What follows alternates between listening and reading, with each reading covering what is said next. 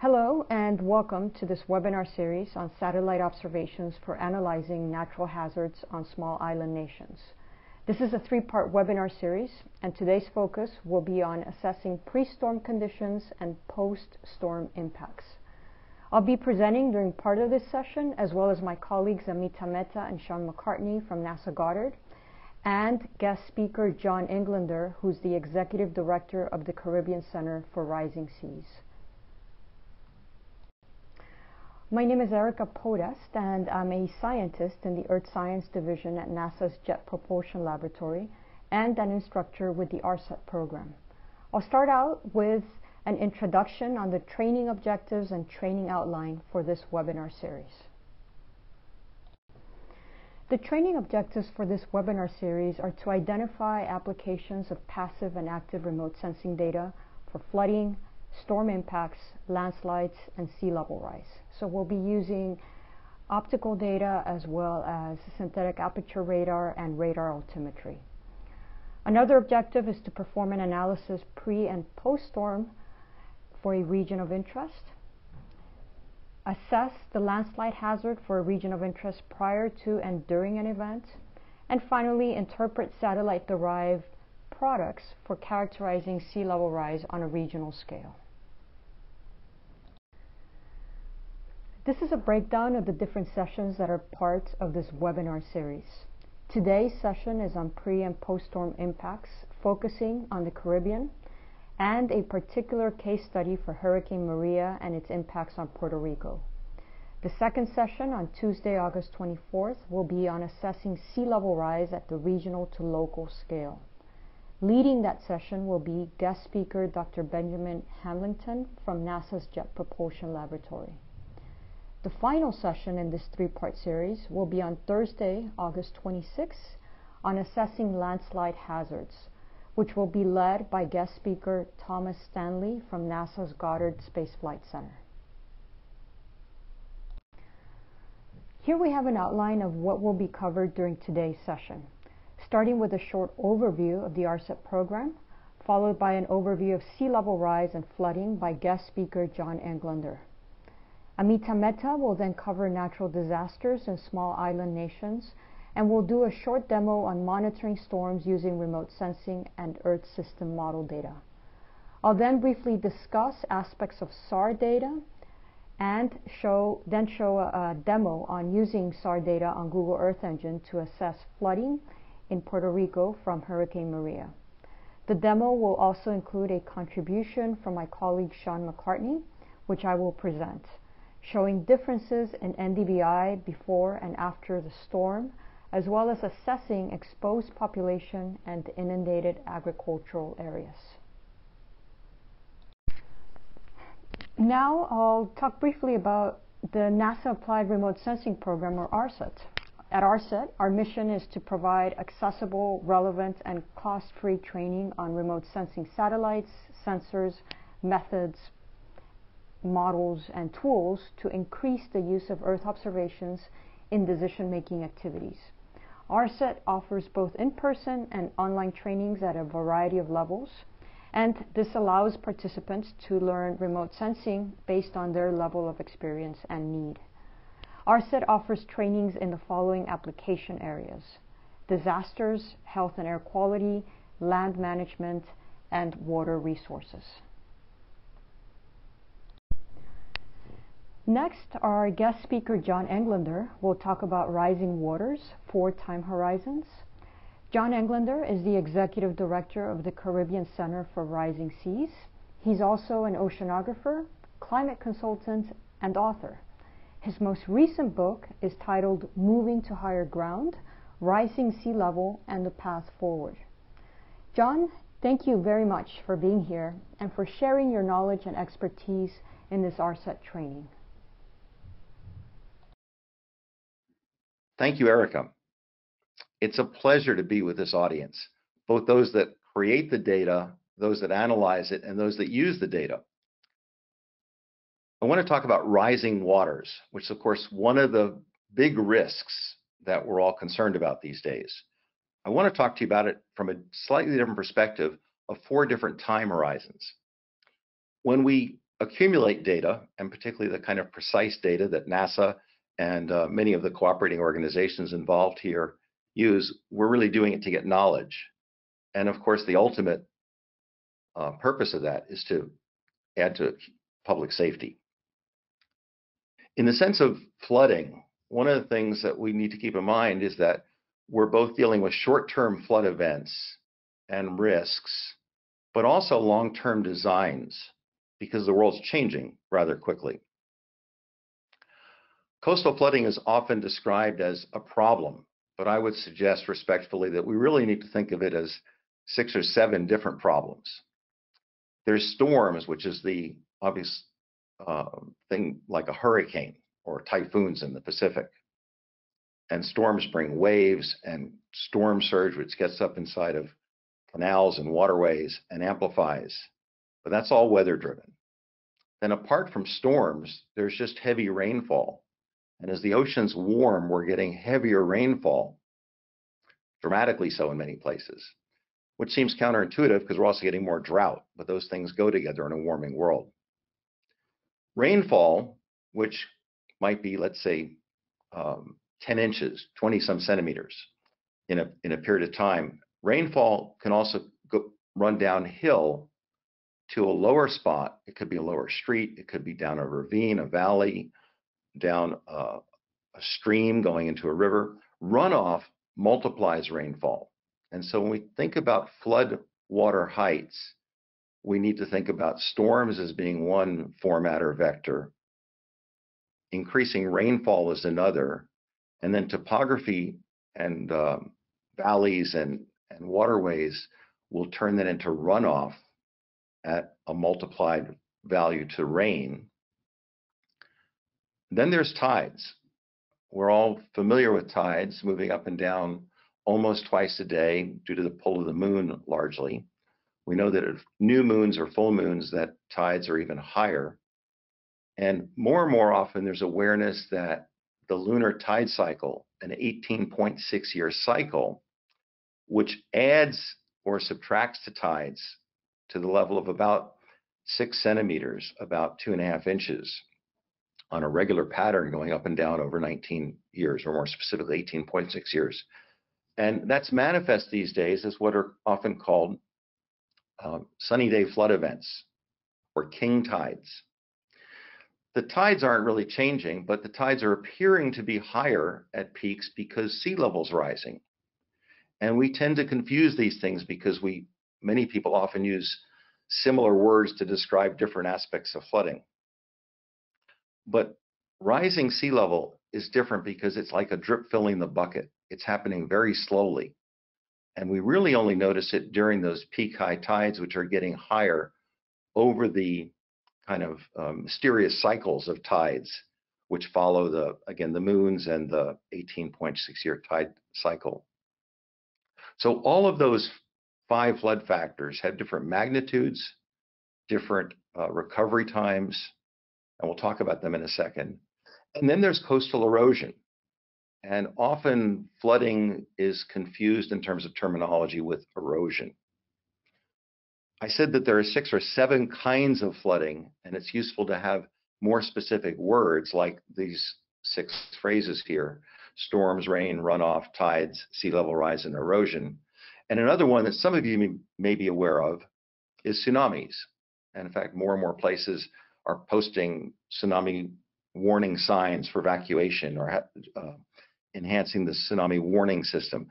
Tsunamis would be an entirely different kind of flooding, along with earthquakes, because they're typically driven by earthquakes and are really outside the format of these normal 5 flood factors plus coastal erosion. So just that's from terminology, both to understand things better, but also to communicate them better to your various audiences. Storms are well known and well understood. There's one centered on Puerto Rico. I think that must have been Hurricane Maria, if I'm not mistaken. We also remember Hurricane Sandy as it breached the New Jersey shoreline. This was a no-name storm in Fort Lauderdale a month after Hurricane Sandy. We're familiar with storms, but we're also seeing these king tides. This is San Francisco. Some of you may have been there. It's the Embarcadero.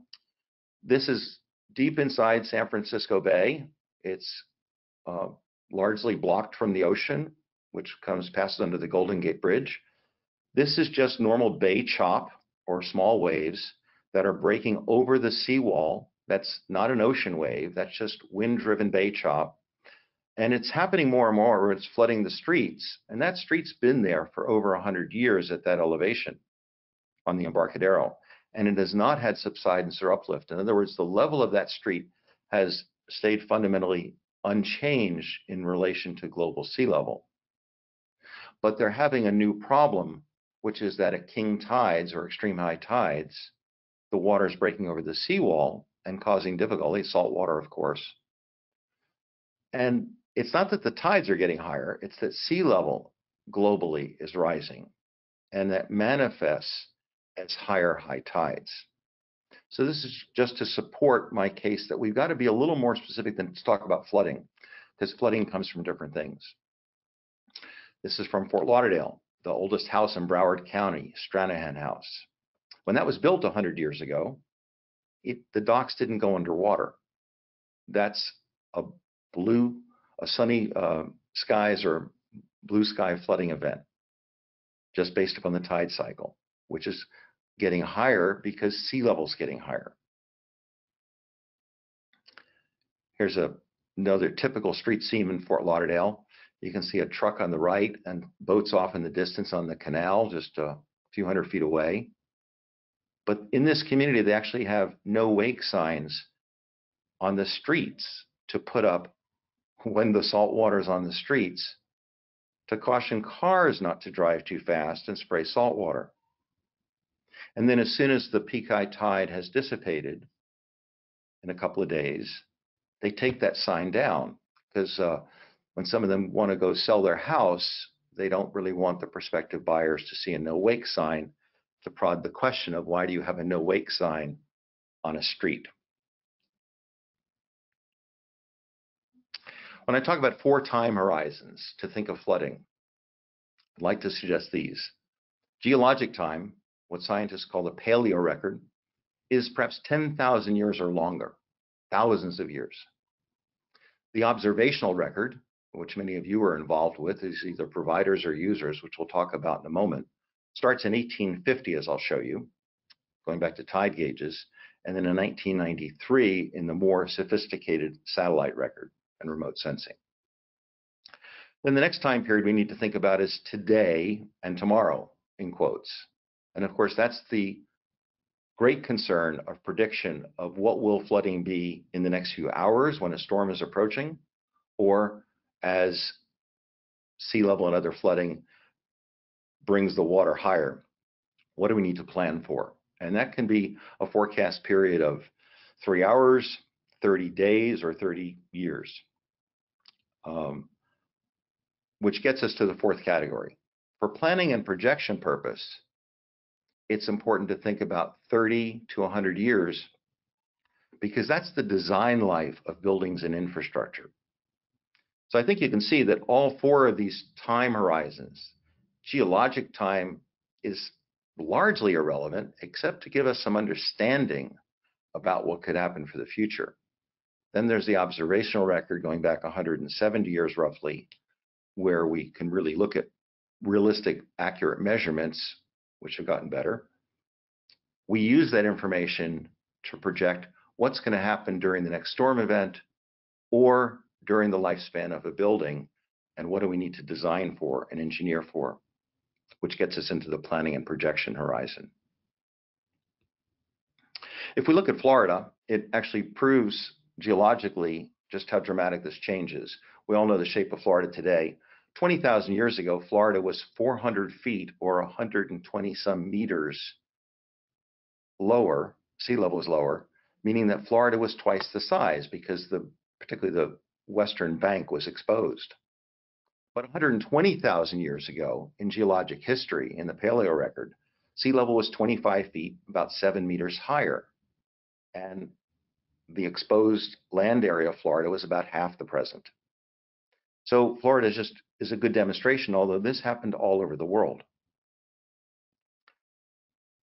To share the concept of sea level change over geologic time, this is since the last ice age about 22,000 years ago, when the ice sheets were at a maximum and sea level was at a minimum. It was 390 feet, 120 meters below today. And sea level rose as the ice sheets melted, not in some straight line, not even in some smooth curved line. There were some inflection points or changes of slope, shown by those 3 blue arrows. And then sea level got to the present level about 6,000 years ago, which happens to be the record of human civilization, more or less, which is why we tend to have trouble believing it will change greatly, because it's been fairly stable for a few thousand years. And we'll look at that more clearly in a moment. The other thing I would point out is that when sea level rose quickly, during where these blue arrows are, when it changed slope, you could not predict what was about to happen based upon the recent past. Now, many of us believe that we're in such an era again, that the recent past no longer predicts the near future. And lastly, to note on this slide that when sea level rose quickly 11,000 years ago, most recently, it rose at the rate of about 5 meters a century, about 16 feet in 1 century. That happened naturally. So it's an important reference point to realize that we really can get to a foot of sea level rise a decade, 30 centimeters. And just showing a building here onto the right for reference. So sea level rose about 30 floors of a building, that 390 feet, 120 meters, since the last ice age. And if we melt all the remaining ice on the planet, sea level would go up another 17 floors, 212 feet. This information is pulled together in a graph, and I'm glad to share this with you. It's something I put together with the help of Dr. James Hansen and his colleague, Dr. Makiko Sato, as noted there on the right. It's in my book, Moving to Higher Ground. And actually in the book, it gives you instructions on where you can download this, but I'd be glad to make it available to you as well. It looks at 400,000 years of ice ages through global temperature, shown in red, and sea level shown in blue. And of course, on a warmer planet, there's less ice, so sea level's higher, and the converse is true. On a cooler planet, there's more ice on land and sea level's lower. And we can see that if you just follow the red line, that sea level or global temperature has moved up and down in a fairly regular pattern. We're at a peak of the normal pattern. The difference or the period between the typical global warming or ice age patterns is 100,000 years. That's a natural cycle. We also notice that the red line and the green line, carbon dioxide, move in sync just as the red and blue lines move in sync. And the problem is that whereas historically it was the Milankovitch cycle, which is a variation of energy we receive from the sun based upon the elliptical orbit, the wobble, and the tilt of the Earth, which combined into something called the Milankovitch cycle, first documented in 1938 by Milutin Milankovitch. And that explains the cause of the ice ages, the up and down variation of this red line. It's like a giant summer and winter. Well, so that heating and cooling of 5 degrees Celsius, 9 degrees Fahrenheit from an ice age to now was happening at a fairly regular period of about 100,000 years. And as you can see, the warming takes about 20,000 years and the cooling about 80,000 years. And it's reasonable to assume that being at a fairly high spot in the normal cycle here, off to the right on the red line, that we probably were turning the corner and would have been entering the cooling phase of 80,000 years to the next ice age.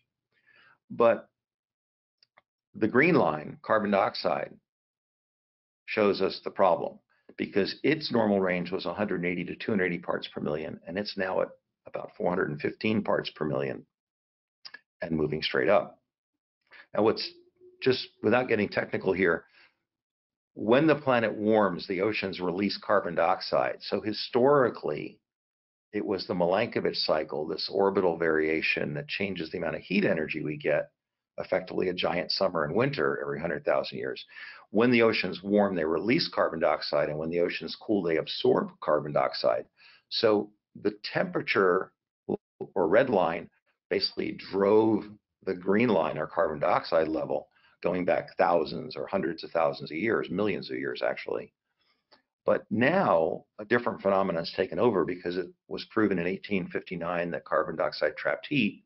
And as we've changed the CO2 level of the atmosphere quite unnaturally by human impact, that extra heat trapped in the atmosphere is warming the ocean. So the red and green lines go together over thousands of years, centuries even, but there's a lag time. And either one can move, the other will follow, given centuries or millennia for adjustment. I hope that was clear. Now let's get to the data, which you collect through the work that you all do, or either as providers or consumers or interpreters. If we look since 1850, which is the beginning of the tide gauge database, basically, within reasonably good accuracy, we can get a picture of global sea level rise from the hundreds of tide gauges around the world that were basically pulled into a network. But then in recent times, we've got satellite data, which you're far more expert in than I, many of you, shown here in the upper right with a red line. And if we take that in a little more detail, we just hone in on the satellite record, we can see that since it began in 1993 with Topex, that the record was about 1.5 millimeters a year. If we look at since the year 2000, the rate is about 3.2 millimeters a year. It's dramatically increasing, more than doubling. And if we look at the last decade, we're approaching 5 millimeters a year in the last couple of years, and maybe too short a window of time to get a definitive number.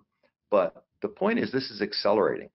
And as we've learned from the pandemic, it's not so much the number, it's the potential for abrupt change in rate and either geometric growth or even exponential growth that will surprise us. And that's the case with sea level rise. Now, the problem with sea level ultimately is the amount of ice on land. And as we can see from this global depiction, you probably know this, but the ice on land is really in Greenland and Antarctica. 98% of potential sea level rise is in those two places. The rest is in glaciers from Alaska to the Alps. But really, for practical purposes, it's all in Antarctica and Greenland, and it's about 1/8 in Greenland and 7/8 in Antarctica. Greenland's where it's melting fastest. The Arctic does have the Arctic amplification, where more of the heat is going into the northern hemisphere and showing up around the northern region. Just to give you a sense of the size of Greenland, because it's hard to recognize its scale, I take fact-finding groups there typically once a year, and it's hard to describe. But here, in simple comparative depictions, you can see it compared to the United States, the eastern United States, and that's pretty accurate. We think of the melting Arctic, and whether it be the plight of the polar bear and their habitat, or just the fact of more icebergs and sea ice, as the world warms and this polar ice cap disappears, it goes from bright white to dark blue ocean. As that happens, it's one of those feedback loops, because the darker water absorbs more heat, does not reflect like the white ice. But I would also point out a point of confusion. Floating ice, whether it be sea ice like this or an iceberg, does not affect sea level. Like ice cubes in a glass, as depicted there in the upper right, and you can run this experiment at home, ice cubes like icebergs are about 10% above the surface. If you mark the level of liquid in the glass with floating ice cubes and let the ice melt, the level of liquid won't change. That's because just before ice or water freezes, it expands slightly and becomes less dense. So as it melts, it actually compacts a little bit and takes up less space. And that's why icebergs or ice cubes stick out of the water about 10%. But as they melt, they have no effect on the level of liquid. It's the glaciers on land that we need to be concerned about. This example's from either Greenland or Svalbard, but it could be Antarctica. As these glaciers move toward the sea and break off and calve into new icebergs, that's like adding a new ice cube to the glass. That will cause the level of liquid to rise. Also, meltwater from the ice on land melting as the world gets warmer will add to the level of liquid, as you could easily imagine. The third phenomena that adds to global sea level is land moving up or down, subsidence or uplift. There are many places where land is subsiding, and there's some places where land is uplifting, and that will have an effect to distort the picture of sea level from those vantage points. So in other words, if sea level was rising 10 inches in the last century, but if some place had the land sinking 30 inches, like New Orleans, for example, roughly, it would appear that sea level, when viewed from New Orleans, had risen 40 inches. The 10 inches of global sea level rise plus the 30 inches that the land had sunk. I hope that makes sense. So what about the future? I mean, data to understanding to lessons for our world in a practical standpoint is, I think, what we're most all concerned about. If we look out 30 years and 100 years, within the design life of buildings and infrastructure and even communities, we have to think different, because most data that we're concerned about, from weather forecasts to even longer term predictions going out days or up to 3 weeks, 4 weeks for long-term weather forecasts, are really important for imminent flooding. But they're not going to tell us anything about sea level rise, because sea level is rising at that rate of about 4 or 5 millimeters a year, less than 1/4 of an inch. When we think about flooding, like what happened in Puerto Rico, or actually we could look at any storm event all over the world, of course, we're not worried about 1/4 of an inch. We're worried about inches, feet, or meters, I should say. And in this new era of a warming world, and most of you will be aware that back on August 9th, not too long ago, that the new IPCC report came out and kind of locked in the evidence and the forecast that the world is warming and it's accelerating, and we have very little time to slow it. And to some degree, regardless of what we do, many of the effects are already locked in. So we have to look at the effects of flooding and our ability to project in the near term for weather events. But we also need to start planning infrastructure and buildings that will last at least 30 years. That's a mortgage cycle in most places. And sea level is often mistakenly attributed to the problems today. Now, again, sea level is only rising about 1/4 of an inch a year. That rate may have tripled in the last 30 years. But the problem today isn't sea level rise. It manifests with the peak high tides. But we do need to plan for sea level rise, which now could be 1 meter or 2 higher this century, depending on how warm the planet is. So that gets us back to why I suggest that we have to break flooding into different kinds of flooding and make sure that when we're combining water levels in the near term to predict a flood that might happen tomorrow or next week with a storm approaching, we're characterizing it properly, because we're barely seeing the effects of sea level so far. But we know from the paleo record, that geologic data, that sea level does change hundreds of feet vertically, which surprises most people to learn. But it's in the geologic textbooks for 100 years, the ice ages. And it goes along with the simplicity of the ice ages. The planet has had natural heating and cooling cycles. But now we're warming it, as the IPCC shows. And as we look to make communities safer and plan for the future, we have to think about these different flood factors. Again, the geologic scale to get clarity, the observational record to see what's happening, looking at the confluence of near-term data to say what could happen in the next 3 hours or 3 days with storms and the need to evacuate. But none of those things will really show us how much sea level is going to rise in the next 30 years or by the year 2100. But I like 30 years. It gets us to mid-century, and it is a mortgage cycle. So gathering data is extremely important. Applying it to flood projections is what's vital to people. And we just need to be clear which kind of flooding we're talking about: the storms, the rain, the runoff, the extreme tides, and the slowly accumulating sea level rise. From data to knowledge to safety. We don't have any choice about rising with the tide. The ocean doesn't care what our day-to-day problems are of budgets, architecture, emergency evacuations.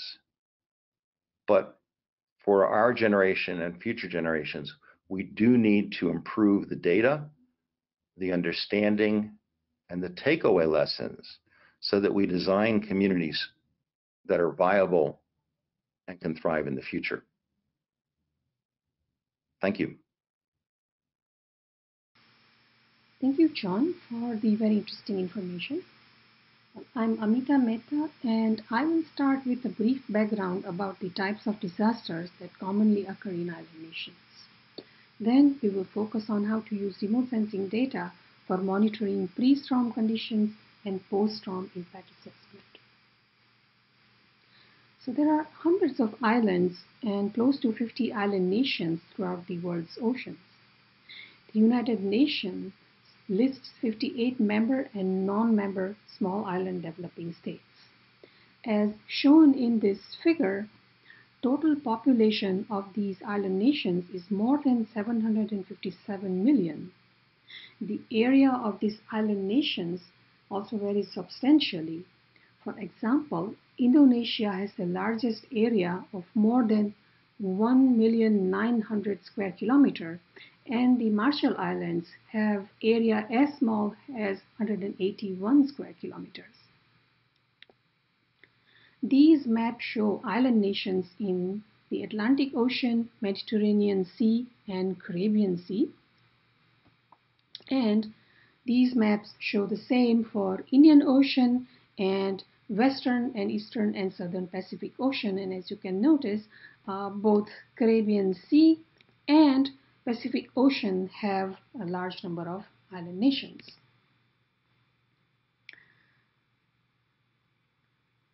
Disasters in small island nations are shown here.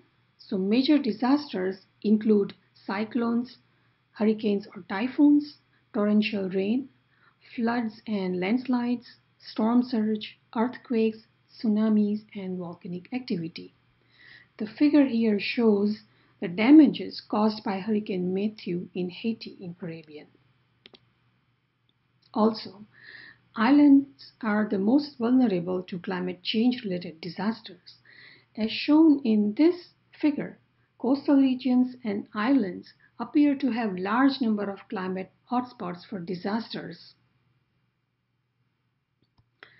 One of the biggest impacts of climate change in island nations is rising sea level. As this figure shows, in the Marshall Islands, the rising sea levels already flood the coastal regions. Specifically, in Caribbean Sea, based on the ReliefWeb dataset, between 2000 and 2019, total of 1,205 disasters occurred.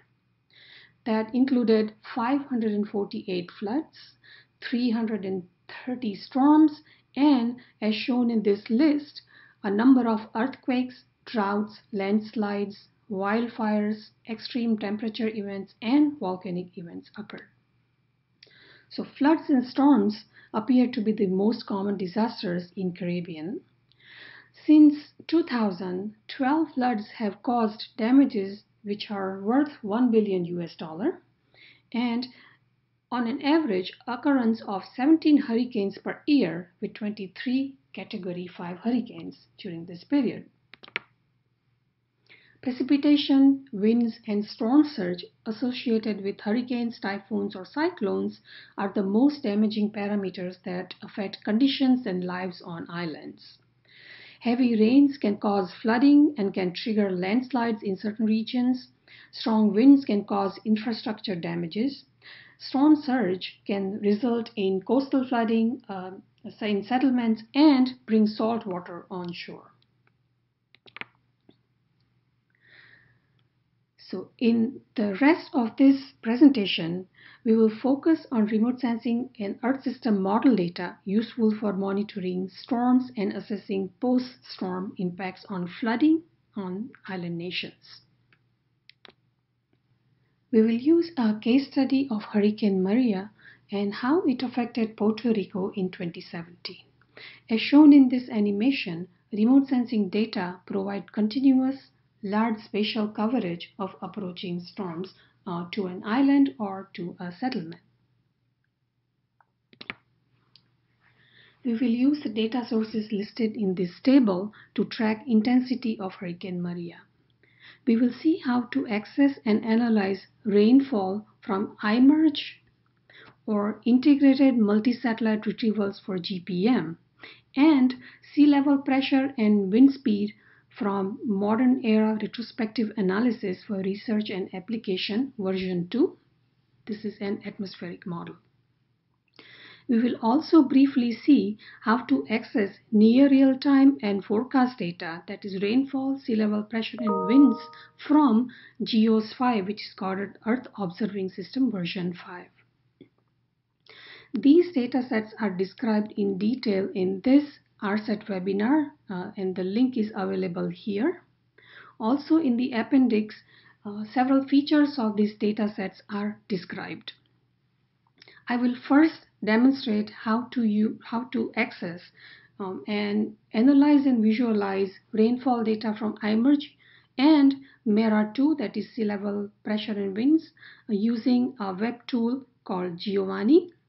Also note that iMerge is available from Google Earth Engine also, and we will see that very briefly at the end. And we will look at weather analysis and prediction site that shows near real-time and forecast data from GEOS 5. Just to summarize, the iMerge data are available every half hour at 0.1 to 0.1 degree spatial resolution since June of 2000. The MERA2 data are available every hour at half a degree by 0.667 degree spatial resolutions, and they are available since 1980. GEOS 5 near real-time and forecast data are available hourly at 0.3125 degree by 0.25 degree resolutions. Next, we will see the demonstration of data access, analysis, and visualization for Hurricane Maria as it approaches Puerto Rico. When it appeared or approached Puerto Rico, it was Hurricane Category 4, and it affected the island most severely between 20th and 22nd September 2017. It caused high number of casualties, destruction of properties including roads and traffic lights, and there were large-scale power outages.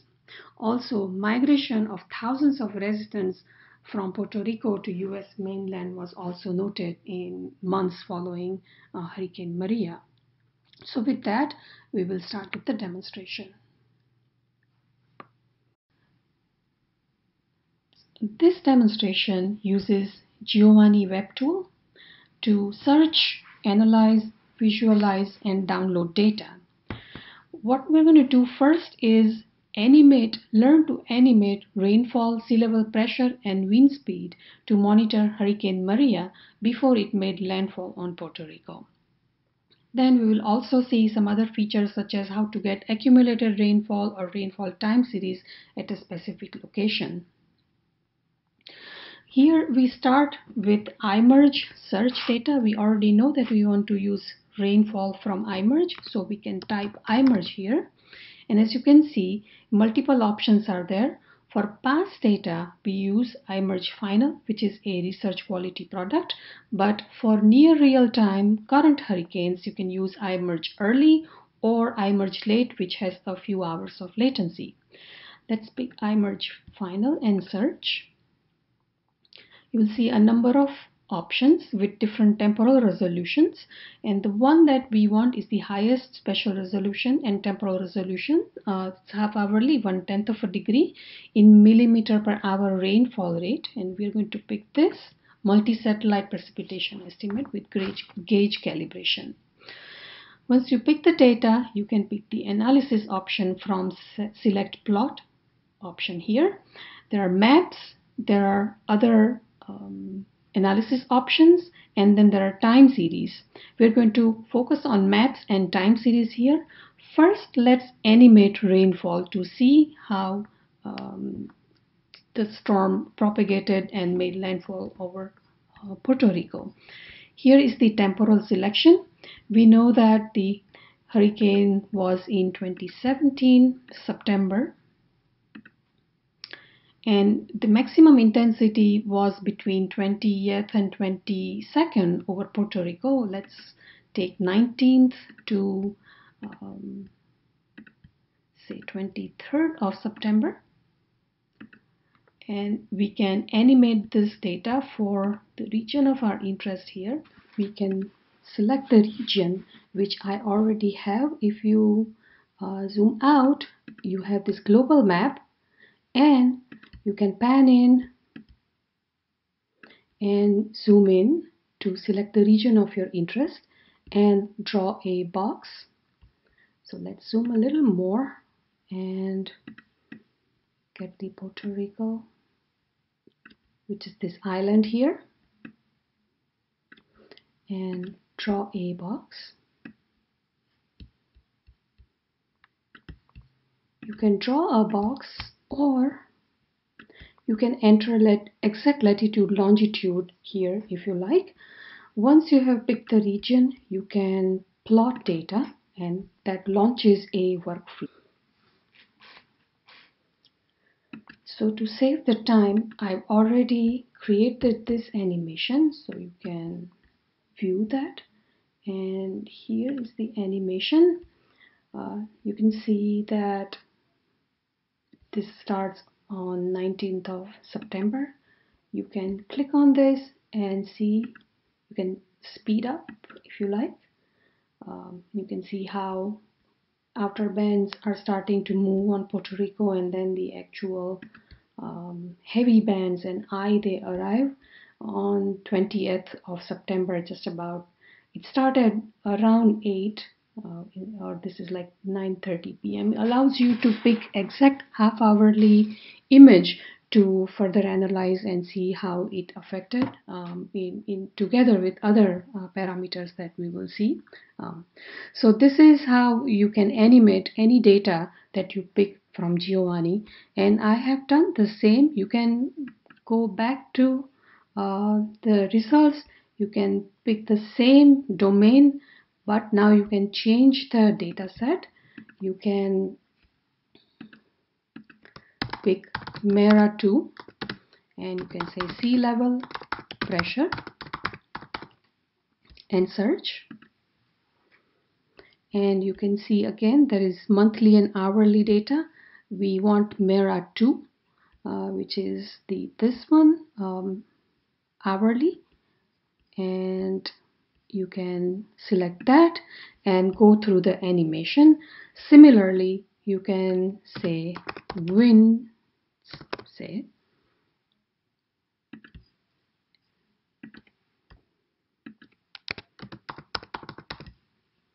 and search, and you can see that there is surface wind speed. This is monthly, then there is hourly. This is instantaneous, and there is also time average over this hour. Let's look at instantaneous winds, which is what we usually look at to detect or assess how much damage those winds can make.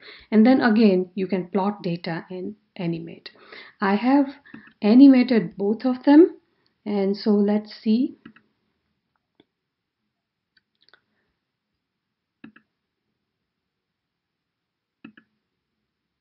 So this is, I've picked a bigger domain here, and as you can see, this is sea level pressure.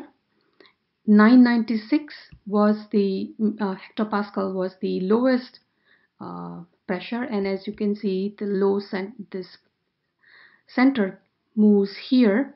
You can again see the time for that, and note down for when exactly the storm approached.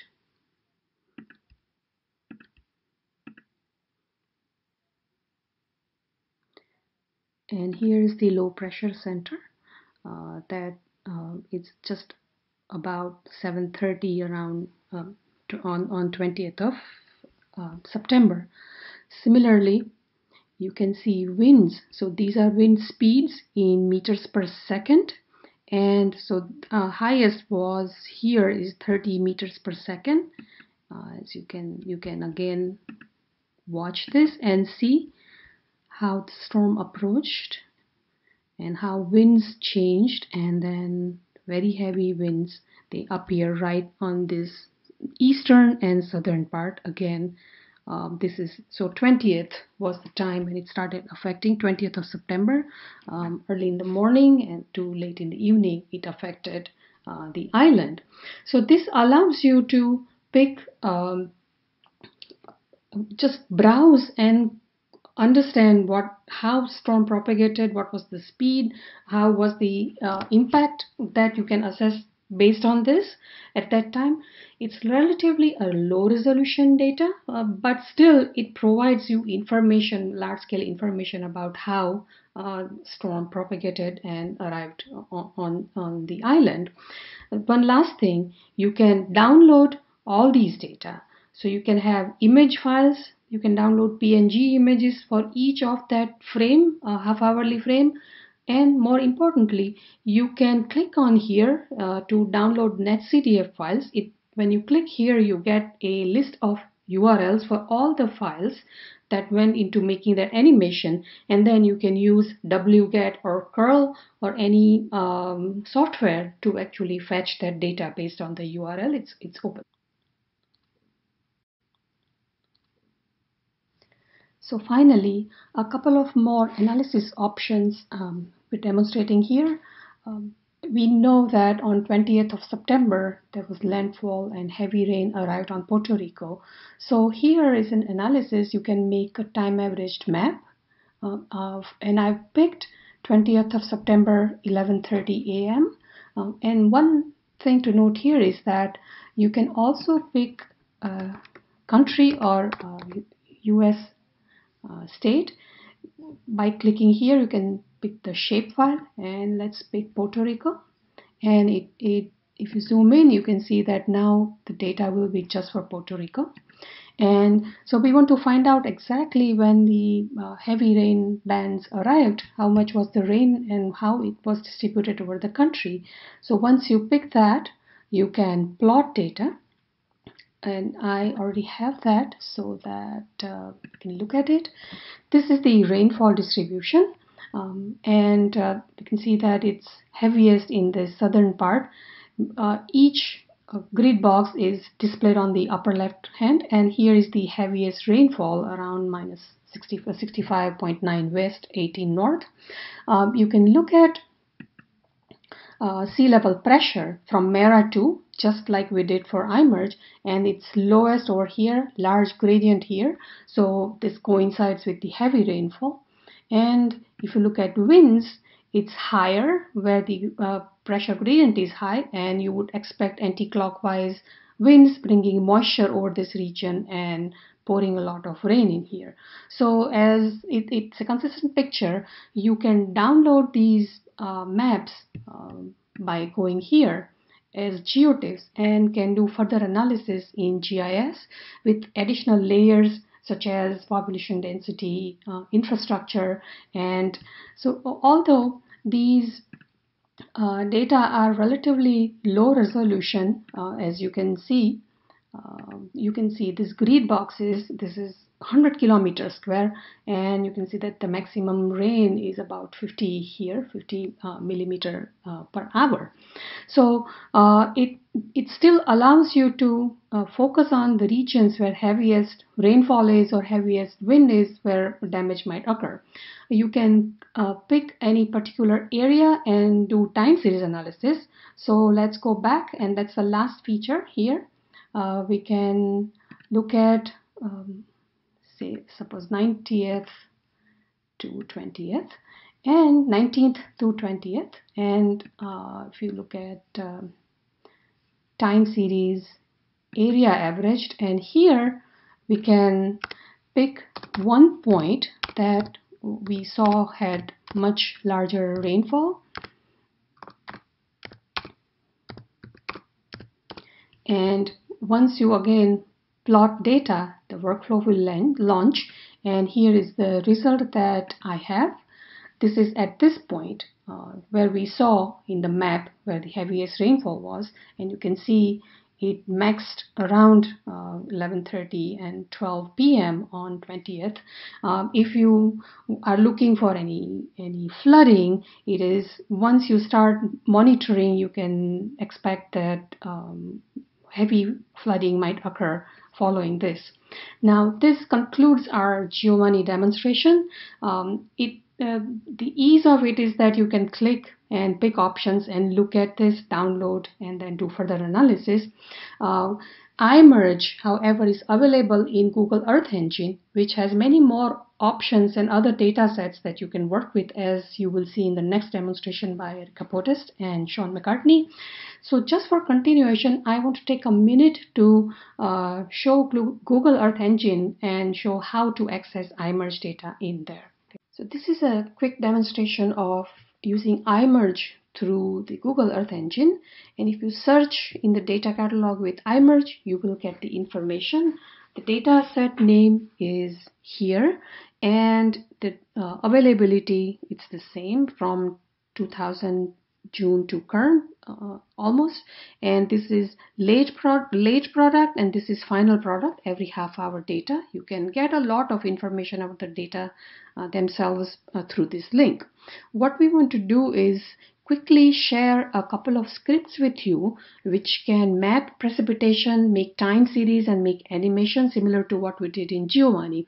The advantage here is that you can have many more data sets to include along in the analysis. So let us look at a few scripts here, sample scripts. We can do map of iMerge, then animate and time series. Let's start with map. Here we're looking at Hurricane Maria, 3 days, 20th to 22nd. This is the image collection. Here we are taking accumulated rain over these 3 days and then plotting all the precipitation that's above 5 millimeter accumulated over these 3 days. And this is just putting map on layer on the map, and here is the center of the map. This is right over Puerto Rico. So if you run this, you will get accumulated rain. You can also find average, so mean here, minimum and maximum. You can do statistical analysis with ease here. You can make the layer transparent to see where exactly precipitation distribution, where max and mean were for these 3 days. And we can see that in this region around San Juan and south, maximum rain occurred. So this is how you quickly map iMerge. Let's look at time series next. Here I have picked a point right near San Juan. You can make a polygon with either shape or a rectangle, and here is the point that we picked. This is the block that does time series every half hour iMerge data, and here is the scale that is in meters. So this is grid resolution for the data set that you're using. And then if you run this, you will get the time series. And we saw in Giovanni also how just around 12 p.m. there was a spike. So this is a quick way of looking at the time series. Finally, the animation. This script is just for your reference. We're taking 19th to 21st. This block actually works through putting background map, so you can see country outlines, and you have to blend your precipitation images with the background, and that's what this block does. You can go through the script in detail later on, but this is the command that you would use, get video thumb URL, to make the animation, and you can run and then you will get the animation. Here is the geometry. You can specify which region you want to look at, and I already have done this. So let's look at the animation. Here's Puerto Rico, and here's Hurricane Maria between 19th and 21st. Every half hourly you can see it moving. So this was just a quick demonstration of how to use iMerge in Google Earth Engine. And before I hand it over to Dr. Erica Podest, here is a site, weather analysis and prediction, that you would be using if interested in near real-time or forecast of storms. And this is from GEOS 5 model that we talked about. If you click here, you can get to weather maps by clicking here. And as you can see, precipitation and sea level pressure and wind speeds are available here, and different regions you can focus on, including there is global. But here let's look at Atlantic, and this covers Caribbean region. Here is initial time, so this is near real-time data and the initialization time, and based on that there is forecast for a number of hours. As you can see, you can pick forecast hours up to 5 days. Every hourly data are available, and also can animate by picking a range of dates here. So initial time to forecast time you can animate. We can just go to 16th of August here, look at animate, and it takes a few minutes, but it animates what's going on here in near real time and forecast time. So you can see colors are precipitation and then contours are sea level pressure. If you want to look at wind speed, click here and you will get wind arrows. Here are the levels to pick from. 850 is close to the surface, and you can animate that as well if you like. So when there is a hurricane going on and you want to look at in current time and forecast time, this is the site to use. There is also a way to download this data. Here is the link to downloading the data from forecast is available here. There is data download tool. You can visit this in detail, but this is just for your quick information.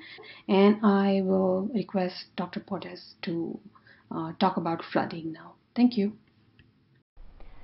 Thank you, Amita, for that great presentation and demo.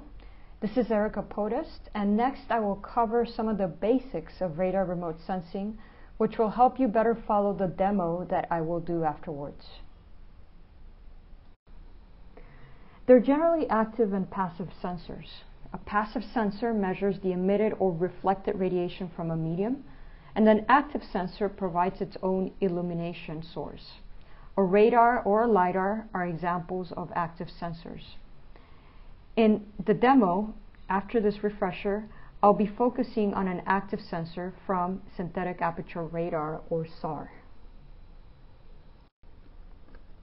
Two of the greatest advantages of radar over optical is that since radar is an active system, it can observe the surface of the Earth during either day or night conditions, and also that radar observations can be done under almost any type of weather condition, making radar particularly useful in areas that are constantly cloud covered, such as the tropics, or in areas where a disaster has occurred, such as, for example, a hurricane and there's a large amount of cloud cover. The radar signal can penetrate through the vegetation canopy or soil, while optical only sees the very top of the canopy or the soil if exposed. In addition, with radar remote sensing, there are minimal to no atmospheric effects or corrections needed, as opposed to optical, where atmospheric corrections are critical for proper image interpretation.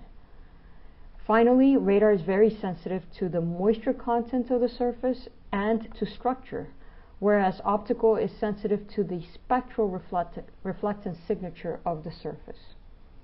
There are also disadvantages, and that's that radar data is different than optical and it's sometimes difficult to interpret. Also, radar images have what's called speckle, which is a salt and pepper effect that makes it difficult to interpret the image, and also it can result in low classification accuracy. But there are ways to deal with that. And then finally, the presence of topography can introduce distortions, but it needs to be accounted for. As a final comment, historic SAR images tend to have low temporal repeat on the order of 40 plus days, making the availability of dense time series images scarce. But that is changing with Sentinel-1A and B from the European Space Agency, which together they have a 6-day temporal repeat. And the demo that I will be doing after this will be using Sentinel-1 data, SAR data. So very briefly, the radar system sends a signal towards the surface of the Earth, which is scattered in different directions. The system measures the part of the signal that's reflected back towards the antenna. And so it measures the amplitude or the strength of that reflected signal or echo, and the phase or the position of a point in time on a waveform cycle. In the demo, we will be working with just the amplitude of the signal, which is called the backscatter. In radar remote sensing, different frequencies can be used, and this table shows the wavelength and frequency range for each band designation. Usually in radar remote sensing, we talk in terms of wavelength rather than frequency, because the length of the wave defines the level of penetration of the signal within the medium in the land surface, whether it's within the vegetation canopy, the soil, or snow. So wavelength is the length of the peak of one wave to the peak of the next wave, and is inversely proportional to frequency.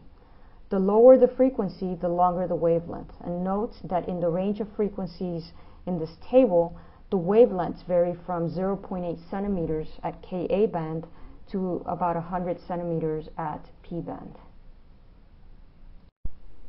There are two important things to remember about wavelength. The first is that the longer the wavelength, the greater the penetration through the medium.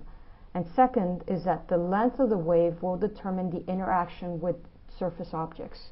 The wave will interact with objects that are approximately its size.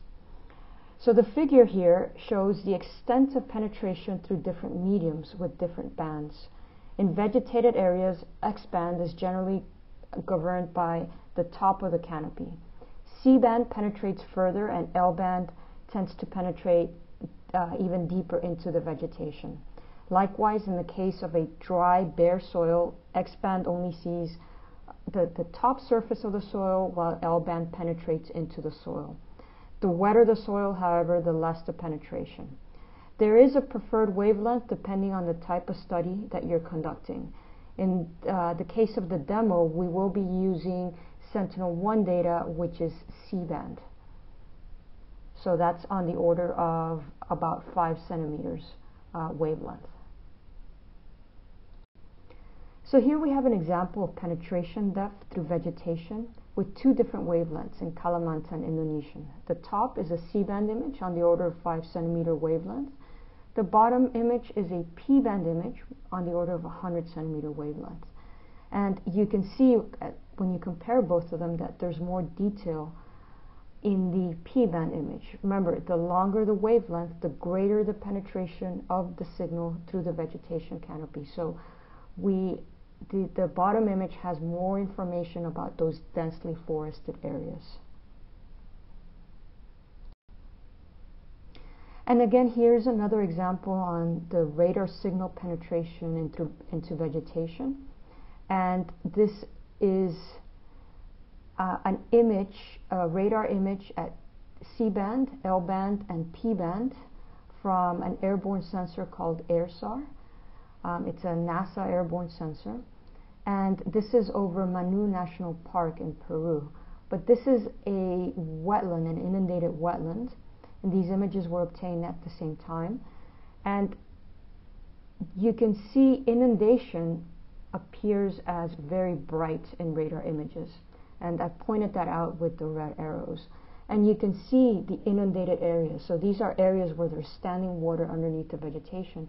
You can see those inundated areas in the L band, and even you can see even more inundation extent in the P band image. You can hardly see any inundation in the C band image. So next I'll talk about the radar signal interaction with the surface, and this is important for you to understand the information content in the radar images, those different gray level tones in a radar image.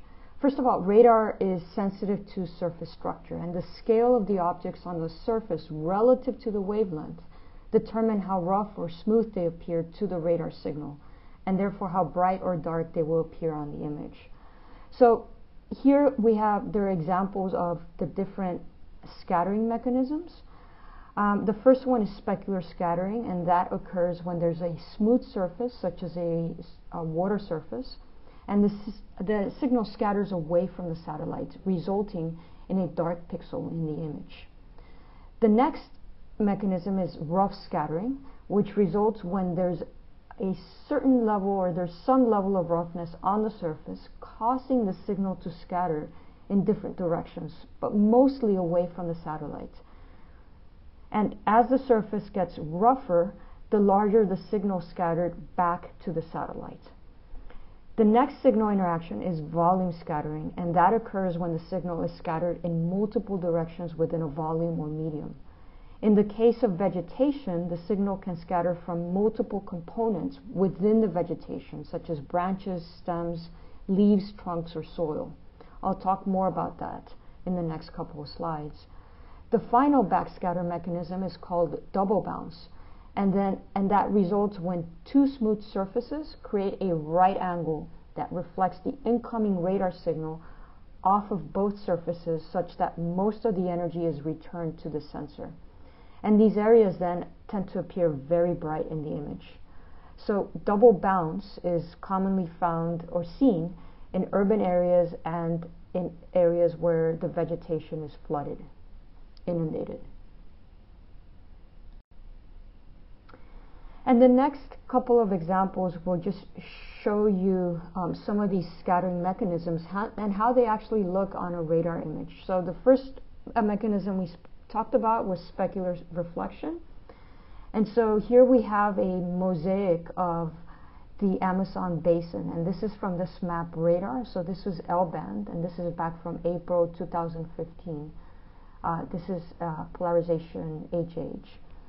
And you see the so the Amazon River is very dark.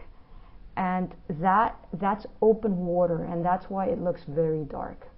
Okay, so that's just a very smooth surface where the energy of the satellite, that signal, is being reflected away from the radar system, appearing dark on the image. And the next mechanism is surface reflection, rough surface reflection. So these are areas that are dark, but they're not as dark as open water. And so these are probably areas that have been deforested or they're tilled agricultural fields. So there is some level of roughness in these areas. And then there's volume scattering, and these are areas where there's vegetation and the signal interacts with multiple components within the vegetation. So vegetated areas tend to have an even higher backscatter. They're even the pixel level brightness is even higher, and you can see here the yellow circled area is an area where there's forest, and you can see that it's even brighter than just a simple rough surface. Okay, and then the final scattering mechanism is double bounce, and this occurs when you have two smooth surfaces creating a right angle that deflects the incoming radar signal off both surfaces. and most of the energy then is returned to the sensor. So this, you see double bounce in urban areas and in inundated vegetation. So in this example, that yellow circle, that's inundated vegetation. And you can see how clearly all of this inundated vegetation along the river, it just pops up. So this is all vegetation where there's standing water above the soil surface. And so that's why radar really is ideal for looking at wetland ecosystems and inundation dynamics of these systems. So I want to briefly touch on an important characteristic of the radar signal, and that is the polarization. And so radar systems are characterized by the band, that's very important, and the polarization. The polarization means the plane of propagation of the signal. And with radar, you can have different combinations of polarization. So if you hear something like HH, that means the signal is horizontally transmitted and horizontally received. And so you can have HH, HV, in that case it's horizontally transmitted, vertically received. VH, it's the other way around, or VV, vertically transmitted, vertically received. In the case of the Sentinel-1 images that we will be using, those are VV and VH. So here's an example on how to visualize time series SAR data. Since SAR is sensitive to structure, you can see differences in different levels of regrowth of vegetation, for example, or degraded vegetation from vegetation that has not been degraded. And so a good way to visualize these differences is to create just a simple RGB. And this is an example of a pulsar image. Pulsar is a SAR sensor from the Japanese Space Agency, and this particular sensor, the first pulsar on board the ALO satellite, flew from 2006 to 2011, and this data is available through the Alaska Satellite Facility. So this is an area in Rondônia, Brazil, where some deforestation has occurred. And so this is from 2007, 2008, and 2010. And what I did is I created an RGB so I can see when these changes occurred. Now remember, when you create an RGB, you have to keep track of what you put in the different channels, right? In the red channel, in the green channel, and the blue channel. So anything appearing red in your RGB image means that whatever you put in the red channel is higher, has higher backscatter than what is in the blue or green channel, all right? So that probably means that that area was forested, because when you have vegetation or you have a forest, it's higher backscatter, and when that forest is cut down, there's lower backscatter. So that's how you interpret the colors. Same thing, if something is blue, that means whatever you put in the blue channel was had higher backscatter than whatever is in the red or the green channel. And any sort of combination of colors, say you have something like pink. Pink is a combination of whatever is in the red channel and in the blue channel. So that means that there was no change between what's in the red channel, the image in the red channel, and the image in the blue channel. They were both around equally the same backscatter. They were high backscatter, higher backscatter than what was in the green channel. So go through this exercise. This is a great really way to get a sense of the information content in different images from different years.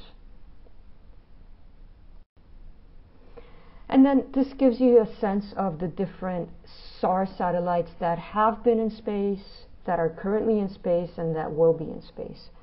So there are some legacy data sets. The ones that have a green box around them, you can access these data through the Alaska Satellite Facility. They're freely available.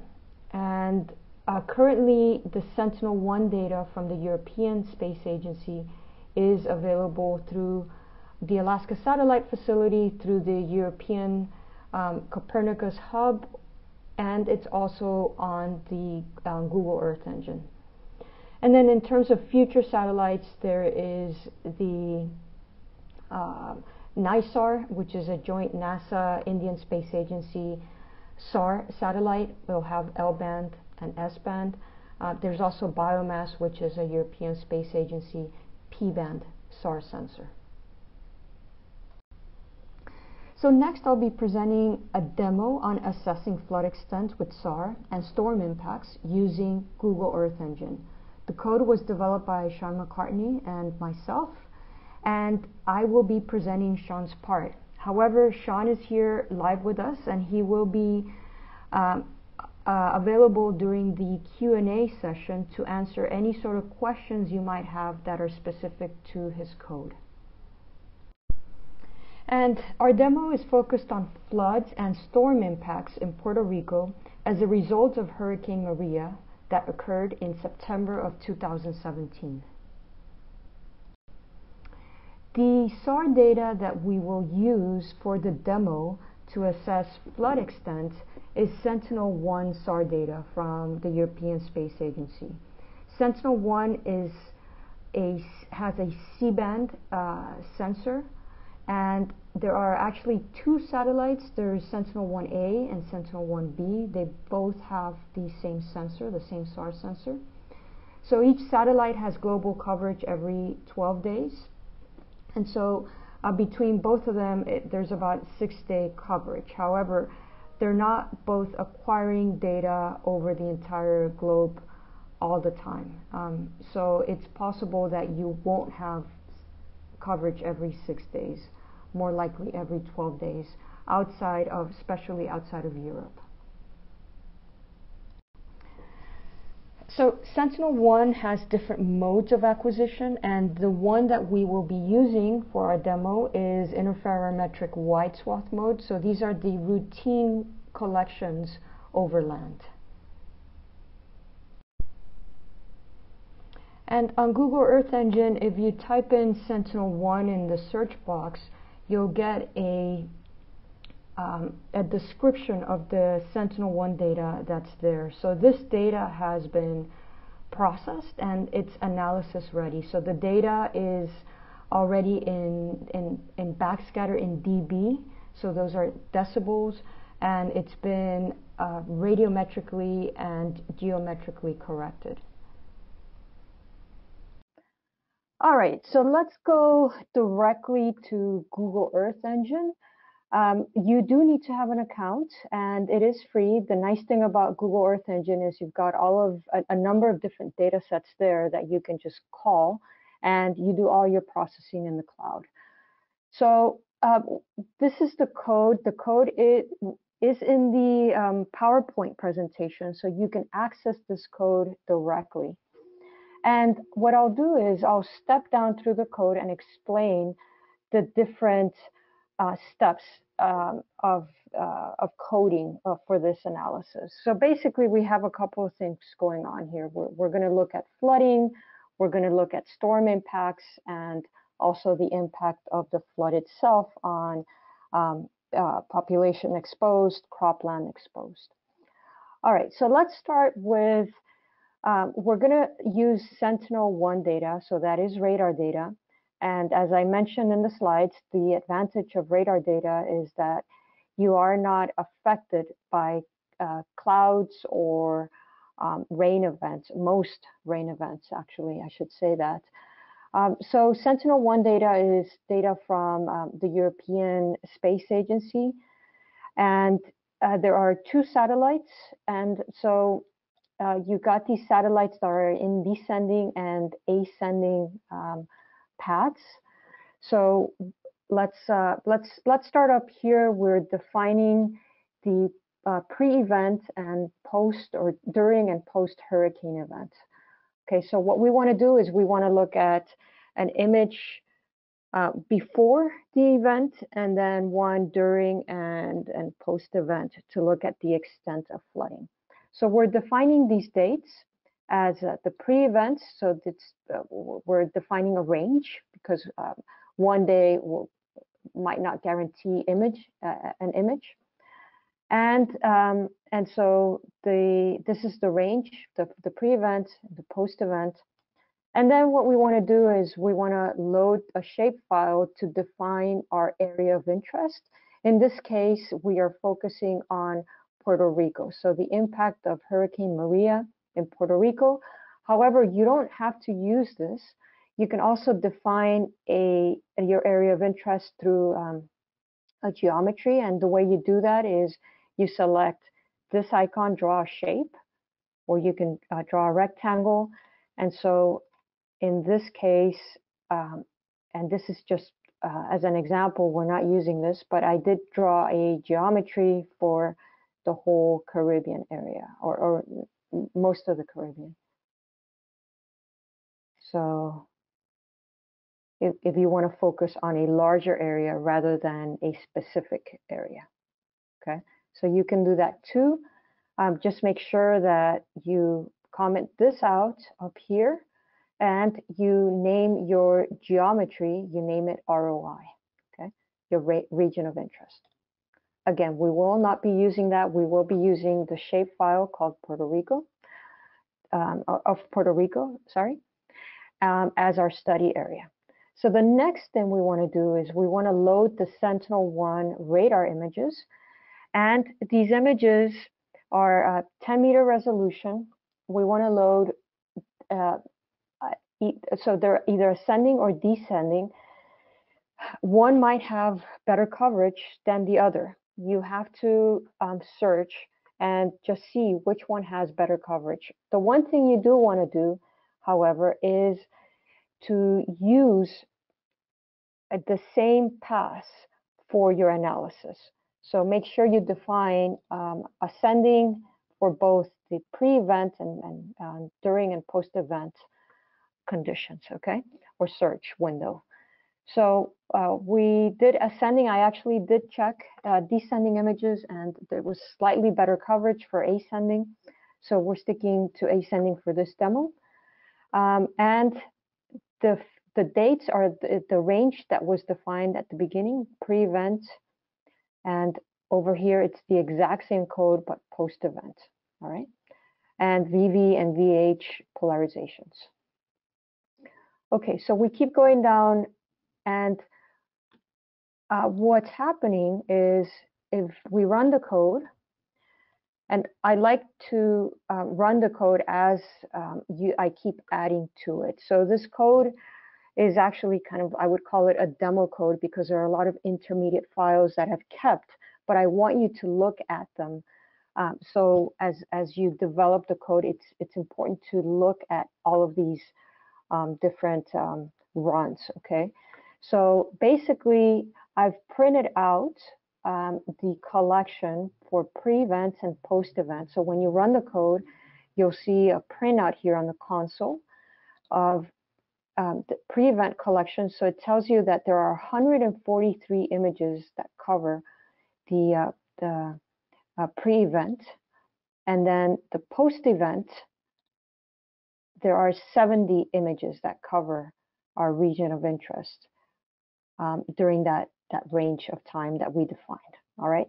So what we want to do is we want to create a mosaic of those images for our region of interest. So we create a, let's see, we create a mosaic right here for the pre-event. So we call that Sentinel-1 1, and then the post-event Sentinel-1 2. And we clip it exactly to our region of interest. Now, our region of interest is Puerto Rico, and actually I've displayed it here.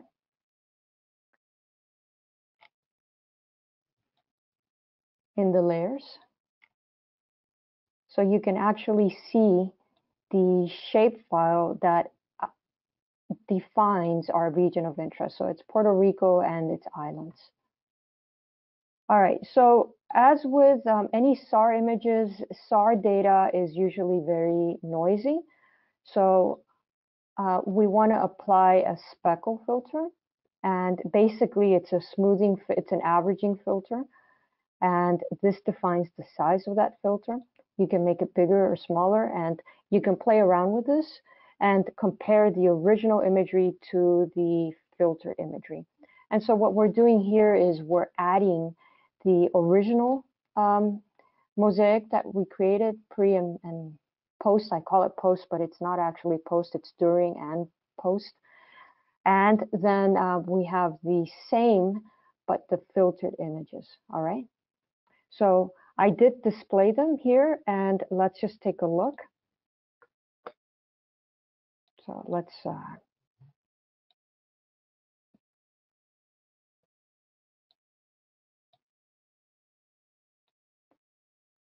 zoom in to our area of interest.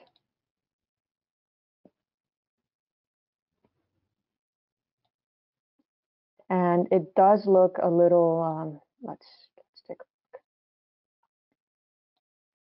some things here. I'm going to deselect, deselect our. So it looks pink, and the reason it looks pink is because that mosaic has two bands, VV and VH. So let's just display one, and let's just take a look at VH.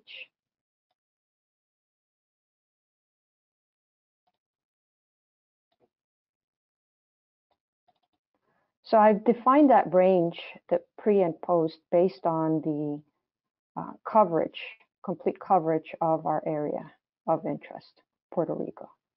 Okay, so that's Sentinel-1 pre, and then let's look at post. It's always good, every step of your analysis, to always visualize the data rather than writing one big code and then taking a look at the end results. It's always good to just keep visualizing every step of code that you're adding. Okay, so this is Sentinel-2. So that's the original mosaic.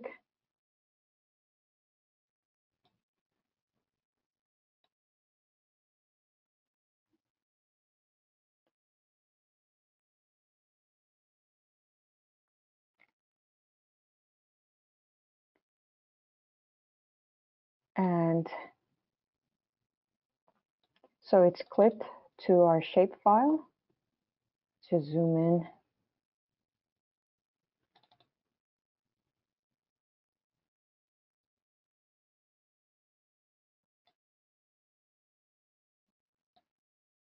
So you can see the differences between, just visually, you can now compare. Let's click on both, the before and after, and just overlay one over the other. Okay, so that's the before, and this is the during and post events. Okay, so there's a distinct difference. And then if you want to look at the filtered images, let's just load. So let's just take a look at the pre-event filtered, and we'll compare the pre-event filtered with the pre-event original.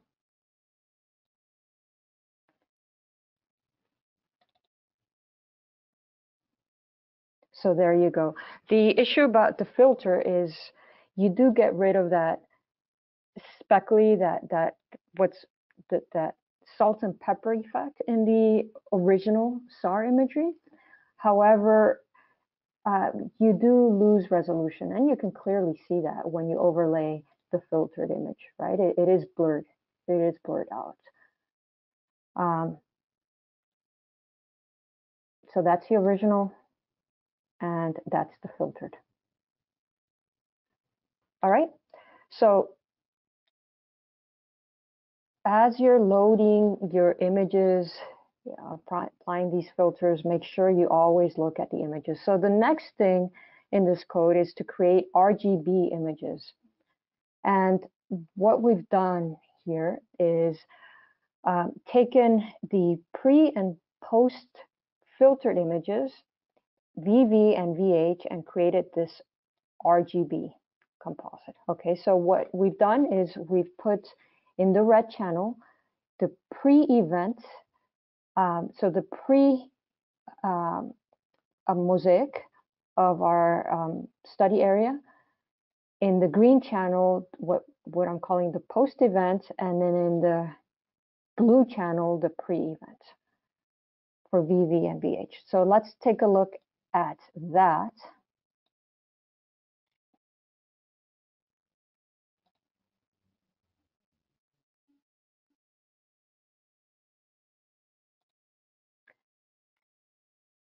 So let's take a look at just the VH.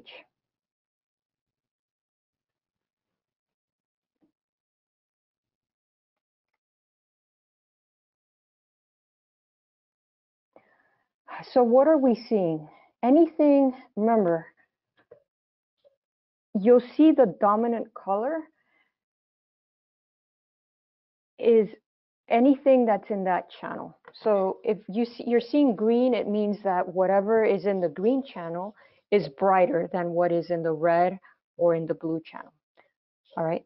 Anything that is, in this case, pink, means that it is brighter in whatever. Pink is a combination of red and blue, so whatever is in the red and the blue is brighter than what's in the green.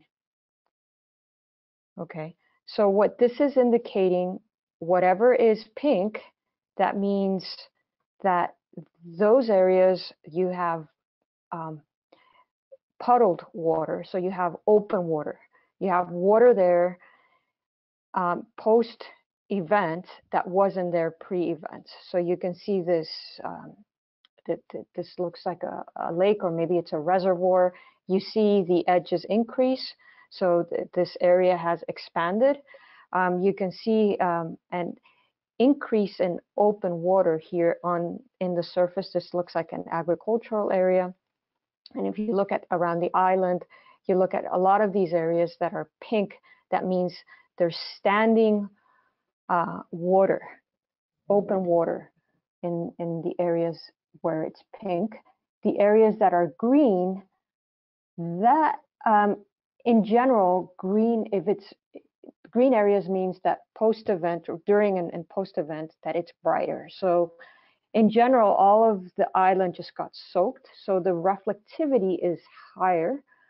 That's why in general everything is a little has this green tone, but you have these deep green areas over here in these flat agricultural regions, and that probably means that the soils are soaked, so you have higher reflectivity.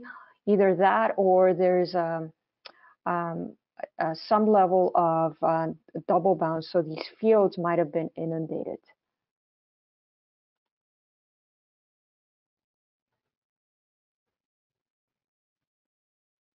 Okay, so that just gives you a general idea, and it's good to just pan around and take a look at the different colors around the island.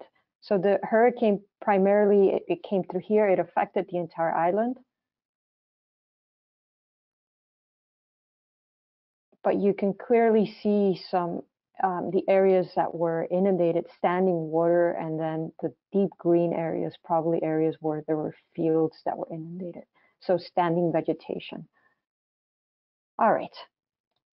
So RGBs are always a great way to just take a look at the differences in what was happening pre and post event.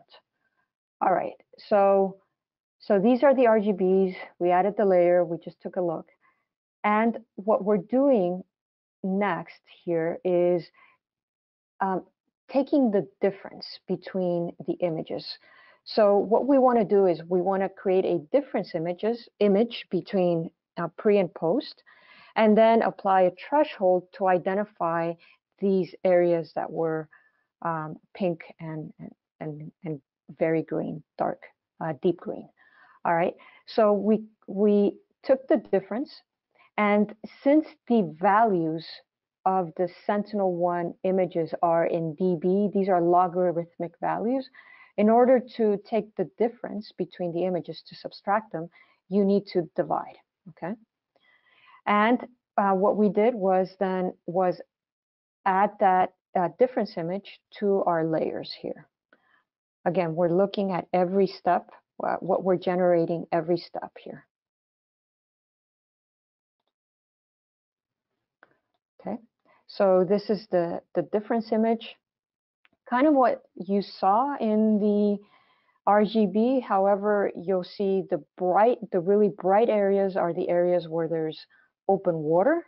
So there's inundation, just standing water without any vegetation over it. And then the super dark areas are probably areas where there's inundated vegetation, particularly crops.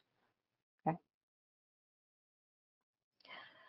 So the next thing we did is we applied a threshold based on the difference image values. And we applied a threshold to identify these really bright areas and these really dark areas. How did we define this threshold? This is purely based on trial and error. One thing you might want to do is you go to your inspector and you want to look at the values of specific pixels. So you go in and you look at the values of, you click over a really bright area, and it'll give you the value here. So the difference VH, it says it's 1.6 in this area here that we clicked on. Usually you really want to zoom in. And then if we click on one of these dark areas, it'll give us, let's see, the value in this case is 0.615, the dark area. So you click around to get a general sense of what the values are for these brighter areas and the darker areas. And then these thresholds were defined based on that. This is, again, purely trial and error, and you can try different thresholds until you get the results that are most accurate. Okay.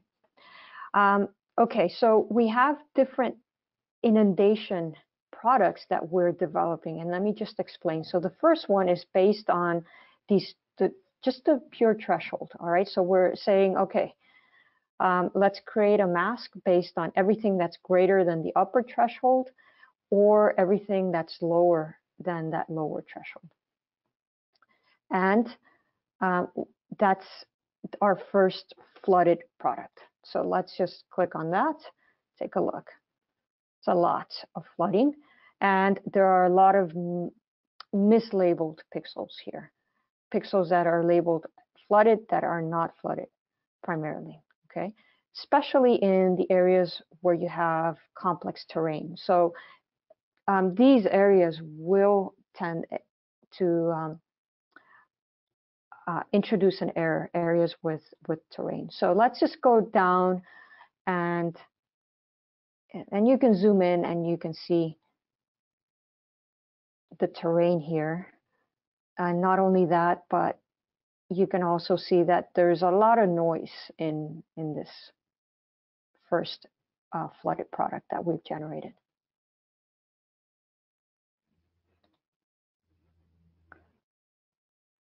So the next kind of, we need to clean this up. The next part here is really cleaning that up. And so we're saying, all right, remove everything that's 5 pixels or less. All right. So that's what this code is doing. And we're updating our mask to remove anything, all of these kind of single pixels that are noisy. If you were to have applied this on the original image, it would be even noisier. Here we applied it on the filtered image. All right, and then, so what happens is we're displaying it and we're saying, all right, well, display this clean flooded map now as green.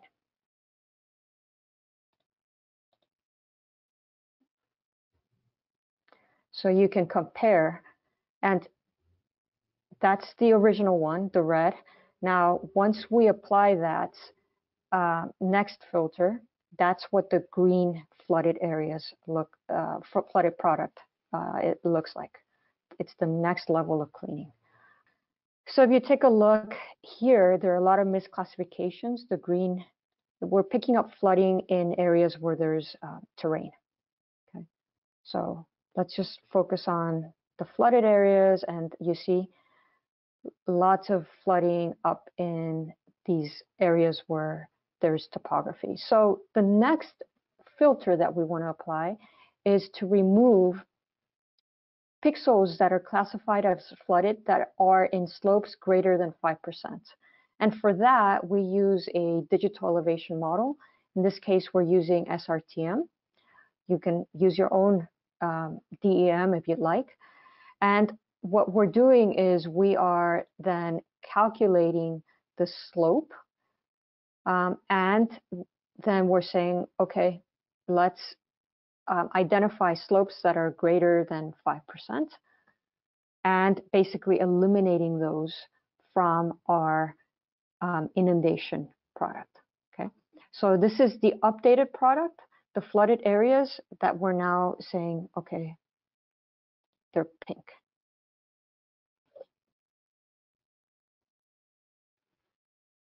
So that cleans it up quite a bit if you compare the previously filtered flooded product and what we're going to call the final flooded product. It eliminates a lot of misclassified areas. Okay, so let's just stick to the pink.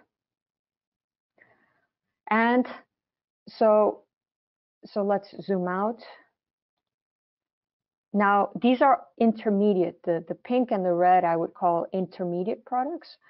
And you can really just remove those from your final code. However, I kept them here for this demo just to show you these intermediate products that are being generated. This is just a demo. This is not a validated product, so you can play around certainly with how you define those thresholds, the data range that you want to use for your analysis, the filter that you want to apply, etc. All right, so let's keep going down here on the code. Now what we want to do is we want to calculate the inundation extent. So basically each pixel is grid. At this point, it's on a 10-meter grid. Yeah, so then we take the number of pixels that are identified as flooded and the spatial resolution of each pixel, and then convert that to hectares. And in this case, it's being printed here on the console. 7,376 hectares. So, and we've also printed it down here in this in the results window down here. All right, so let's continue. The next part is to look at actual optical imagery. So what we're going to do is look at the impact of this hurricane on vegetation on the island. And for that, we use Sentinel-2 images. The first thing we did was created a function to mask clouds from Sentinel-2. And that's what this is doing up here. So we're basically masking for clouds and also the very fine clouds, cirrus clouds. And we'll be applying that mask to our Sentinel-2 image collection. All right, so we are doing a search here. Actually, this sets the visualization parameters when we look at the Sentinel-2 imagery here in layers. And here we're doing the search for the Sentinel-2. This is top of the atmosphere imagery. Ideally, you use surface reflectance, but the top of the atmosphere imagery goes back to 2015 on Google Earth Engine, so it's a longer database. And so we filtered before the event, the pre-event, and post-event. Okay, so this is post-Maria, and we printed the results on how many images we found during this period. And then we took the median, so we created a median image based on all of the images that were found during that time period for post-event. So let's take a look here. Post-event, 469 images, and the same was done for the pre-event, where we found 479 images. So the pre-event actually went a little further back because it was really difficult to find images to cover the entire island cloud-free. And in fact, even though this period is so large, pre-event, there's still some areas that are cloud covered.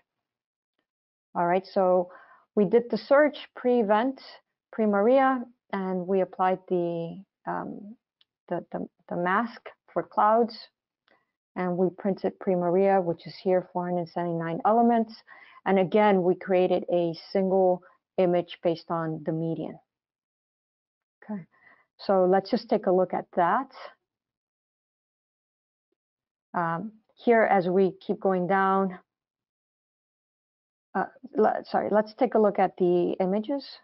So pre-Maria and post-Maria, I'm just going to deselect the flooded areas.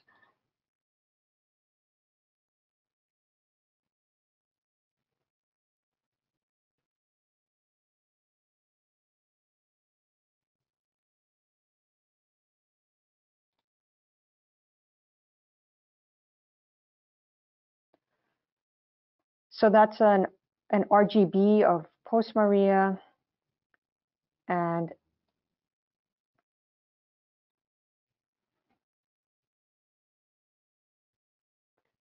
pre-Maria.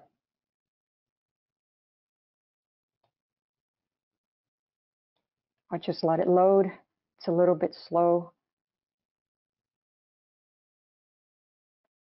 So that's post-Maria. And that's pre-Maria. And you can use a slider to overlay them and look at the differences. However, what we really wanted to look, as mentioned, is the impact on vegetation, right? So for that, we did an NDVI difference between pre and post. So first we created the NDVI images based on that median mosaic. And we used the near-infrared and Sentinel-2, the near-infrared and the red bands, okay?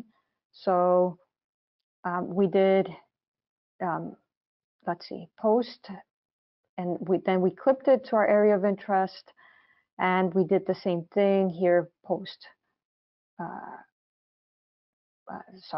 So we added the image to our layers here, and then we repeated the exact same thing, calculated NDVI based on that median pre-image, and we clipped it, and we added it to the layers. So in the layers, we've got a pre-Maria NDVI and a post-Maria NDVI. Now this gets interesting. So let's just take a look at that.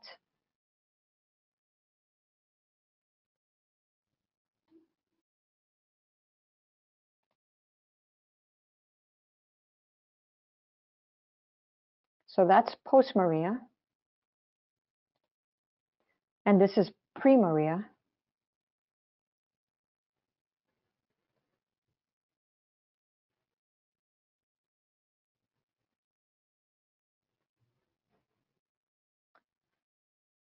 And let's just overlay those.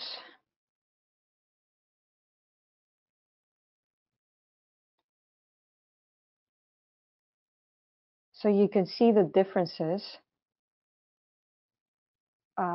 Okay, so let's just do it this way. So that's pre-Maria.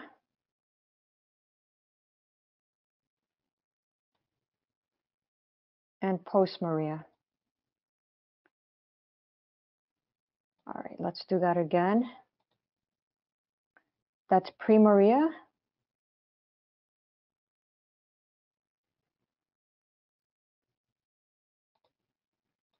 And post-Maria. My overlays are not working really well here today. It's just kind of slow on my computer, but that's pre and then post. But we can see that regardless, despite this being a little slow in overlaying things, we can then see that this through the NDVI difference. So we created a NDVI difference map here, where we subtracted the pre-NDVI to the post-NDVI clipped area and added that to the data layer here. So let's just take a look at the NDVI difference. And the areas that are red are areas where you had the most impact, the largest difference in NDVI between pre and post. And then you have the green areas are areas where there was hardly any difference. However, that's also the effect of clouds. So up in this area, if you load the original Sentinel image, you can see that there's some clouds. This is a very high elevation area, complex topography, lots of clouds. And even though we had a 2-year search window pre-event, there were still clouds. And so that's coming through. That's kind of adding an error here in this area. So, all right. So that gives you an idea of the impact of the hurricane, the impact that it had on vegetation greenness. All right. So now let's keep going down. Let's take a look at the how many people, the exposure of this event to people and to crops. Okay. So one thing we wanted to do was we have a flood map. Now, where's the population? And so for that, we called a data set on population density on Google Earth Engine. And so we loaded it here and we clipped it to our region of interest. All right, and then we created a raster showing the exposed population using our flood map. So remember the final flood map is called Inundation 3. And so we updated it to just indicate areas where there was flooding and there was population, to identify population exposed. All right, so let's keep going.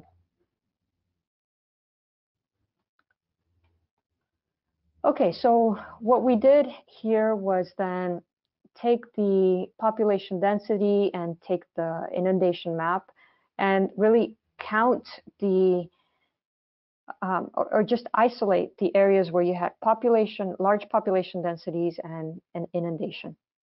And then we identified, or we estimated, the directly exposed population. And we printed the results down here. So we also brought in a roads layer. So you can pull a data set on infrastructure from Google Earth Engine, and you can see the road infrastructure for the island. And you can then overlay the flooded areas to identify which roads have been or are directly impacted by the flooding. Okay, so this is just a visual, but it's a really kind of a good way to get an assessment, or to have an assessment of the infrastructure that's been affected by this flooding event. Okay, so let's keep going down. There are other data layers here that we also pulled. One is a land cover. And so this is just a land cover classification from 2019. We clipped it to our area of interest, and we then took so that's the land cover.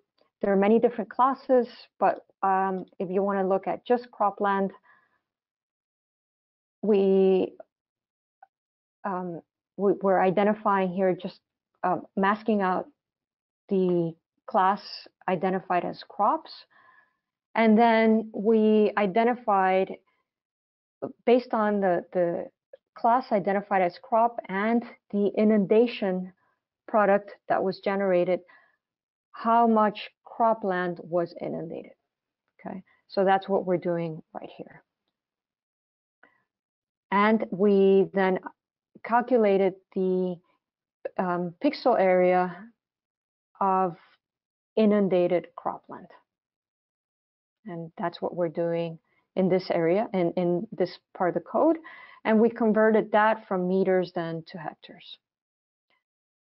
All right, and we're printing those results to the console, but we are also printing that to the results window down here. So basically, so here you can also then just look at the affected cropland. So this is the area where there's crops and where there was inundation. And so to really display things in a nice way, in addition to just displaying things on the console, there's a whole section down here that's part of the code to display the results window that contains then these estimates of the actual flood extent of the Hurricane Maria in Puerto Rico, the estimated area of affected cropland, and the estimated number of people exposed. So all of that is here, and you can always use this and change this code according to what you want to print out. Okay. And that's it. And then in the final part of the code, there's commented out just code on how to export the image. So if you want to export that inundation, that final inundation product, you can export it as a raster. So in this case, a GeoTIFF. And what happens is the tasks window, actually, since it's commented out, it's not appearing, but you go to your task window, and then you will you will initiate that download. So let's just run this to show you very quickly how it looks like when you're exporting an image onto your Google Drive. So if you go to your task, that's the file that you want to save, and you actually have to say activate it. Yeah, you have to say run in order to save it. It doesn't automatically just save it on the drive. So you click run, and here you define the spatial resolution of the product that you want to save. So the actual original pixel resolution is 10 meters of the original image. We did apply a filter, so the actual resolution is not 10 meters. However, it's gridded to 10 meters still. So let's just say 10 meters, and you hit run, and it might take a little while. So I'm not going to do it, but it might take a couple minutes, depending on the.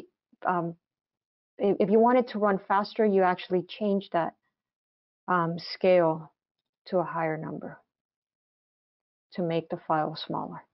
So that's it. That concludes this section of the demo. And as mentioned, you can run this demo. The link to this code is on the PowerPoint file. So you're welcome to run it, to play around with it, and to adapt it to your area of interest. So there will be one homework assignment. The answers must be submitted via Google form, which can be accessed through the ARSET webpage. The homework will be made available on August 26th. So that's the last day of this webinar series. And the due date for the homework is September 15th.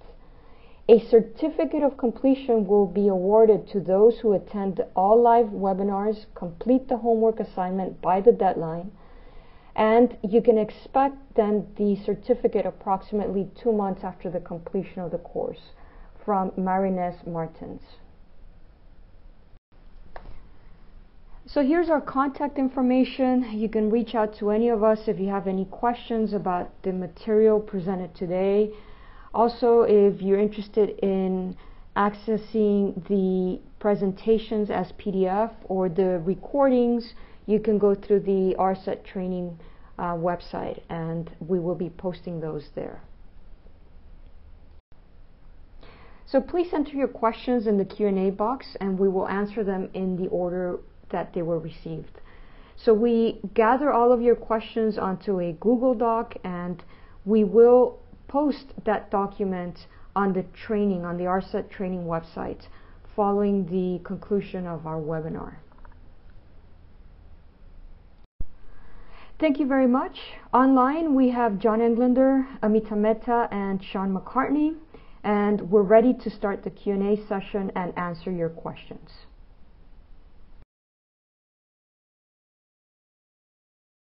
Great. So we have been gathering your questions in a Google Doc that we will be sharing with you here on screen.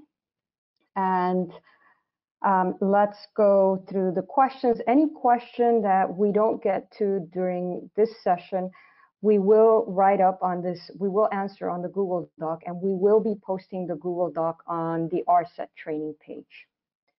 Okay, so let's start with the first question. The satellite data overestimates sea level rise. And that would go to John Englander. John, are you? Hear me? Yes, there you go. Sorry. I don't believe the satellite data does overestimate sea level rise, or sorry, overestimate sea level rise. I think it's a very accurate depiction of global sea level down to the millimeter level. Great, thank you. Okay, let's see. The next question is, for the GEE script presented by Amita in the link provided in the lecture notes, I can only see one of the codes. Is it possible to share the other two codes, animation and time series? Yes, I think they should be available, but if the scripts are not available, we'll provide the link. I think all three should be visible. Great. So the next question, how does the new ICE SAR compare to Sentinel SAR?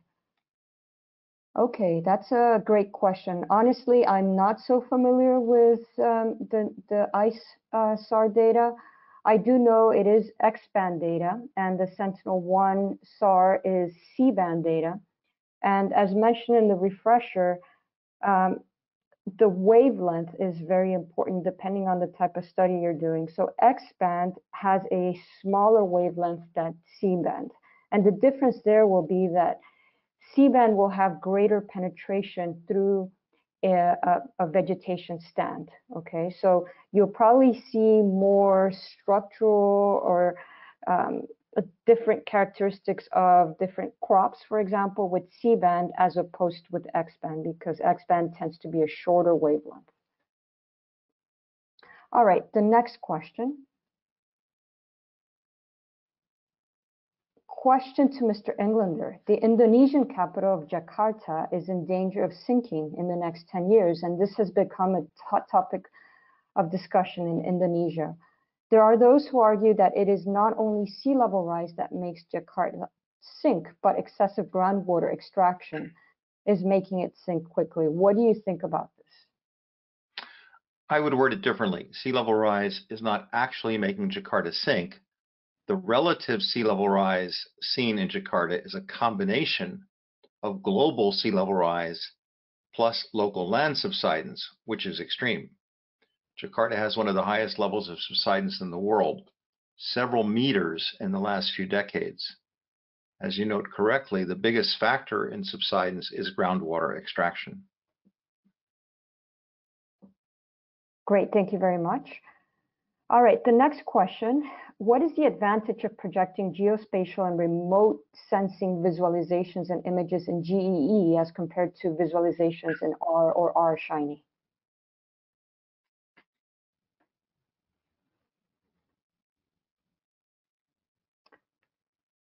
Okay, so I can answer that. Honestly, I don't have experience projecting these or creating these visualizations in R or R Shiny.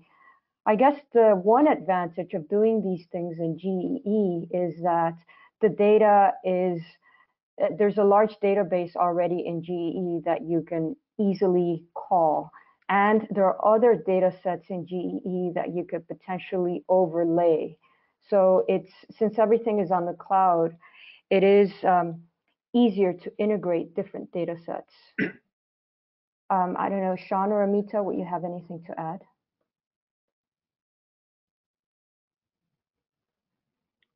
Okay, so let's move on to the next question. Number 6, as for flooding in a city, there is a practical question. How much are we going to lose due to anthropic influence? What is the natural risk we can't influence? What are the immigration, the relocations that are compulsory? Wow, so this is a very loaded question. Lots of things here. How is it going to affect logistics, urbanization, food, energy, water industries? All of this can be factored in sea level rise mitigation, adaptation, cost-benefit analysis. John, I'll let you answer that one. Thanks. So this can be misleading. While global mean sea level is being forced by the increase in carbon dioxide and other greenhouse gases, there is a long lag time for the giant ice sheets and glaciers to melt. Even if we could reduce greenhouse gas emissions to zero immediately, the ice on land will continue to melt for centuries due to the excess heat already stored in the sea from the past century plus of global warming. So it can be misleading to correlate cost-benefit analysis. In other words, the cost of increasing sea level rise for the next century and longer is due to the burning of fossil fuels until the present. The sooner we stop adding to greenhouse gases, the sooner that the melting will slow and that sea level rise will slow. But considerable sea level rise is already committed or locked in, probably well more than a meter and possibly 2 to 3 meters, if not more. Great, thank you very much. Question 7, when comparing SAR pre-data and post-event, do they need to have the same viewing geometry? Yes, absolutely, they should. And so that's why it's important that if you need to use ascending paths for both pre and post, or descending for both, but do not combine ascending and descending. Next question, considering that some small islands are very small, aren't they particularly complex for remote sensing considering the poor spatial resolution? Yes, I can take that. It is challenging to use remote sensing for small island nations, and so many remote sensing data, they're not high resolution like we saw iMerge or MERA. They're tens to hundreds of kilometers, so not ideal, but they provide large-scale coverage. They can help guide a broad-scale area where you are trying to observe features, and it can guide where you can take high-resolution in situ measurements based on remote sensing data. Also, there is continuous, regular temporal coverage that also helps in observing changes over time. Even though not in great detail, it can provide you broad-scale view. So that's one advantage. Also, as Erica showed, Sentinel-1 and 2 resolutions are now 5 to 20 meters, and that's reasonably good to resolve several features. So combination of data sets can help in observing features or phenomena on small islands using remote sensing.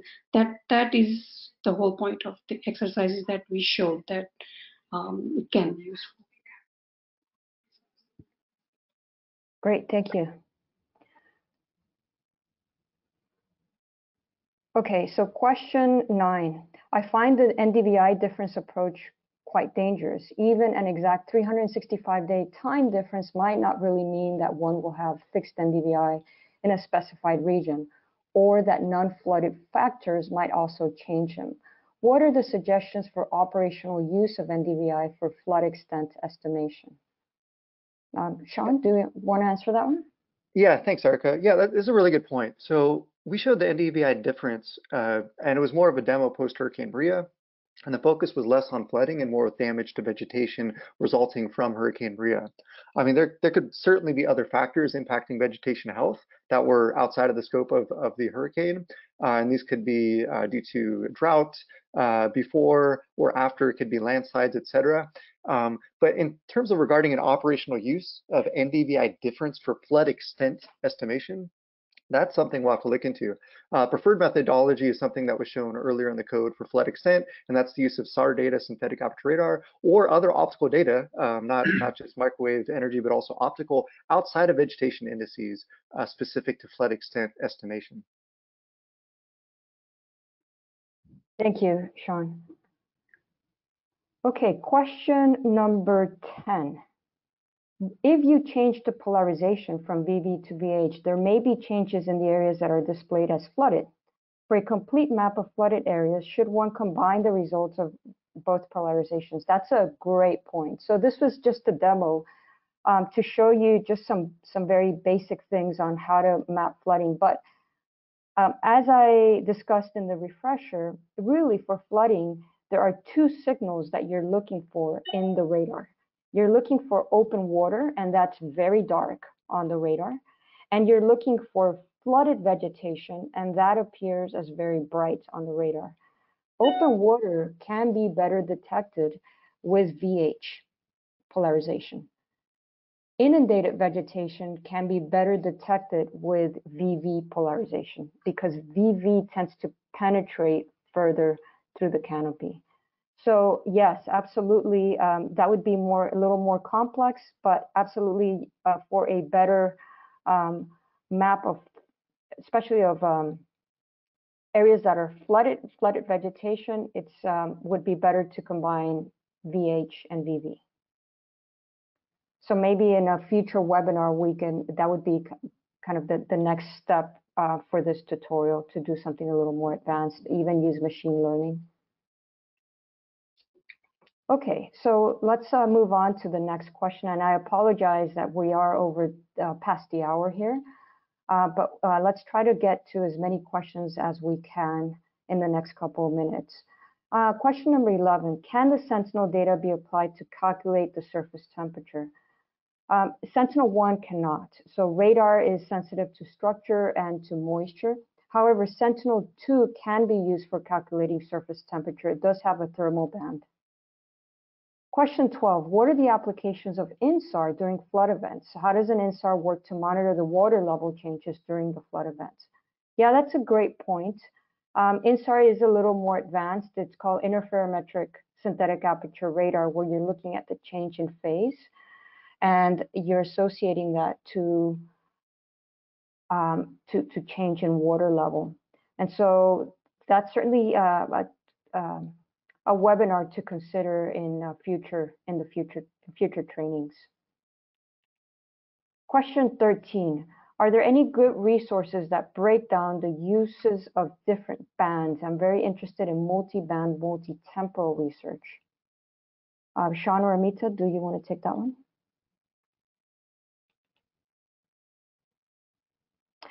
So I can't say that. So there have been a couple of trainings on SAR, and we've provided the link. We've done some trainings also on using optical data to map flooding.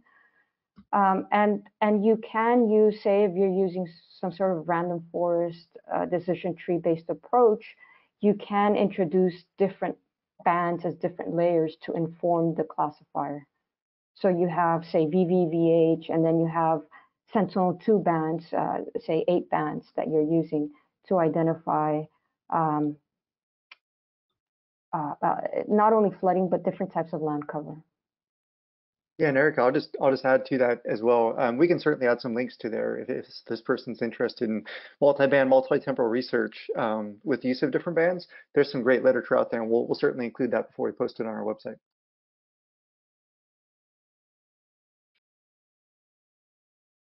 Great, thank you. Question 14, given the global coverage of 6 to 12 days of Sentinel, when would be the earliest after disaster then one can conduct an assessment, such as the one demonstrated in this webinar? So you would have to search, and what you would want to do is, I mean, it's kind of luck, right? You might have an image that's taken during the disaster or during the event. You might have an image that is 2 days after the event, 3 days after the event. You take what you have, basically. And what you want to do is you want to do a search of ascending and as well as descending images. And you might have better luck that way. But keep in mind that if you have an image that's 4 days, 5 days after the event, you might not be have an assessment of the full flooding extent. So that's kind of what you have to deal with in terms of temporal resolution. Question 15, in St. Lucia, where we've had rapid terrain change in small areas, you mentioned that the 10-meter resolution is gridded, but not the actual resolution. I know SAR resolution is not straightforward, but what is the smallest resolution you can safely quote as it makes a difference in much smaller islands? That's a great point. So yes, SAR is characterized by having speckle, so it's that salt and pepper effect that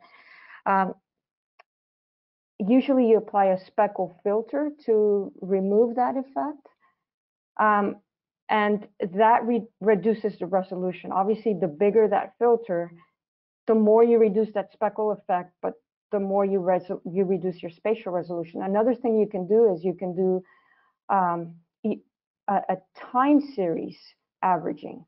So if you have many images, basically you average all of them, and that maintains the full resolution of your pixel. So that's another way. That's a way to keep the actual 10-meter resolution and have a clean, quote unquote, SAR or cleaner SAR image.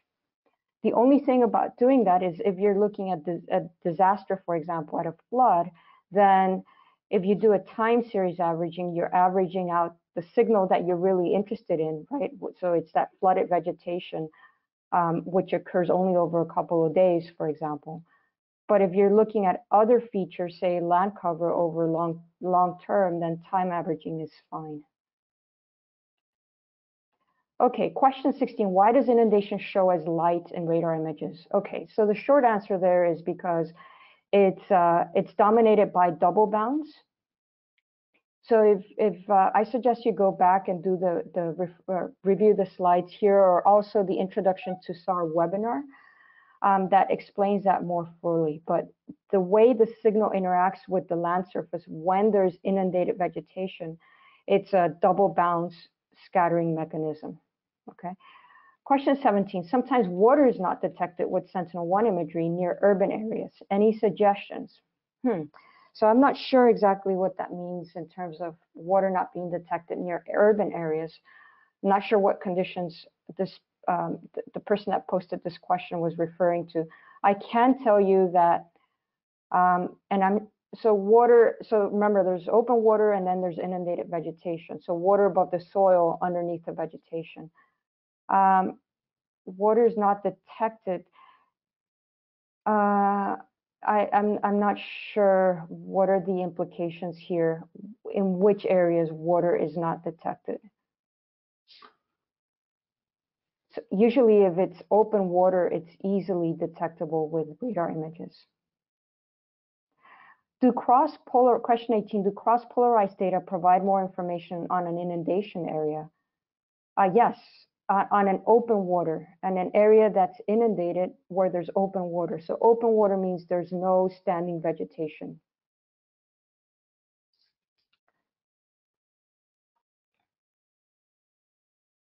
Okay, so wow, it seems like we've gotten through the questions. All right, well, thank you everyone for hanging in there and for all your questions. And thank you very much to all of the speakers, especially our guest speaker, John Englander. I don't know, John, would you like to say a few words before closing? No, it's been fascinating. I've learned a lot, And this is at a technical level that I don't normally deal with, but certainly the data from accurate remote sensing of sea level is critical to seeing what's happening. I hope that people understand we can't project to the future based upon the current. And those that want to find out more, not to promote my book, but Moving to Higher Ground will probably fill in a lot of the things that I touched upon today. So thanks for the opportunity. Great to have you here. Sean or Amita, would you like to say any closing words? Well, thank you, Erica. I think it was really very informative. And again, I just want to reiterate what one of the questions talked about, small islands being challenging for remote sensing, and that is true to a certain extent, but then there are still advantages, and using remote sensing along with modeling data and multiple sensors, it has been useful in many islands. So that's that. Thank you. Thank you, Amita. Sean? Yeah, thanks so much. And I definitely wanted to extend our appreciation again to John Englander for taking part in this presentation. I also want to thank everybody from the team and for everybody that's joining the training today. We'd love to hear if you're able to use the code, if you're in your own study area to assess inundation. We'd love to hear from you. So please do keep in touch. And yeah, we hope you find value from some of the code that we shared. Thanks. Thank you, Sean. So yes, feel free to reach out to any of us if you have any questions. Also, the GEE code that we demoed is in the presentations. So stay tuned. On next Tuesday, we will have our second session, and that's going to be on sea level rise. We're going to have guest speaker Dr. Benjamin Hamilton from JPL talk about sea level rise at a regional to local scale.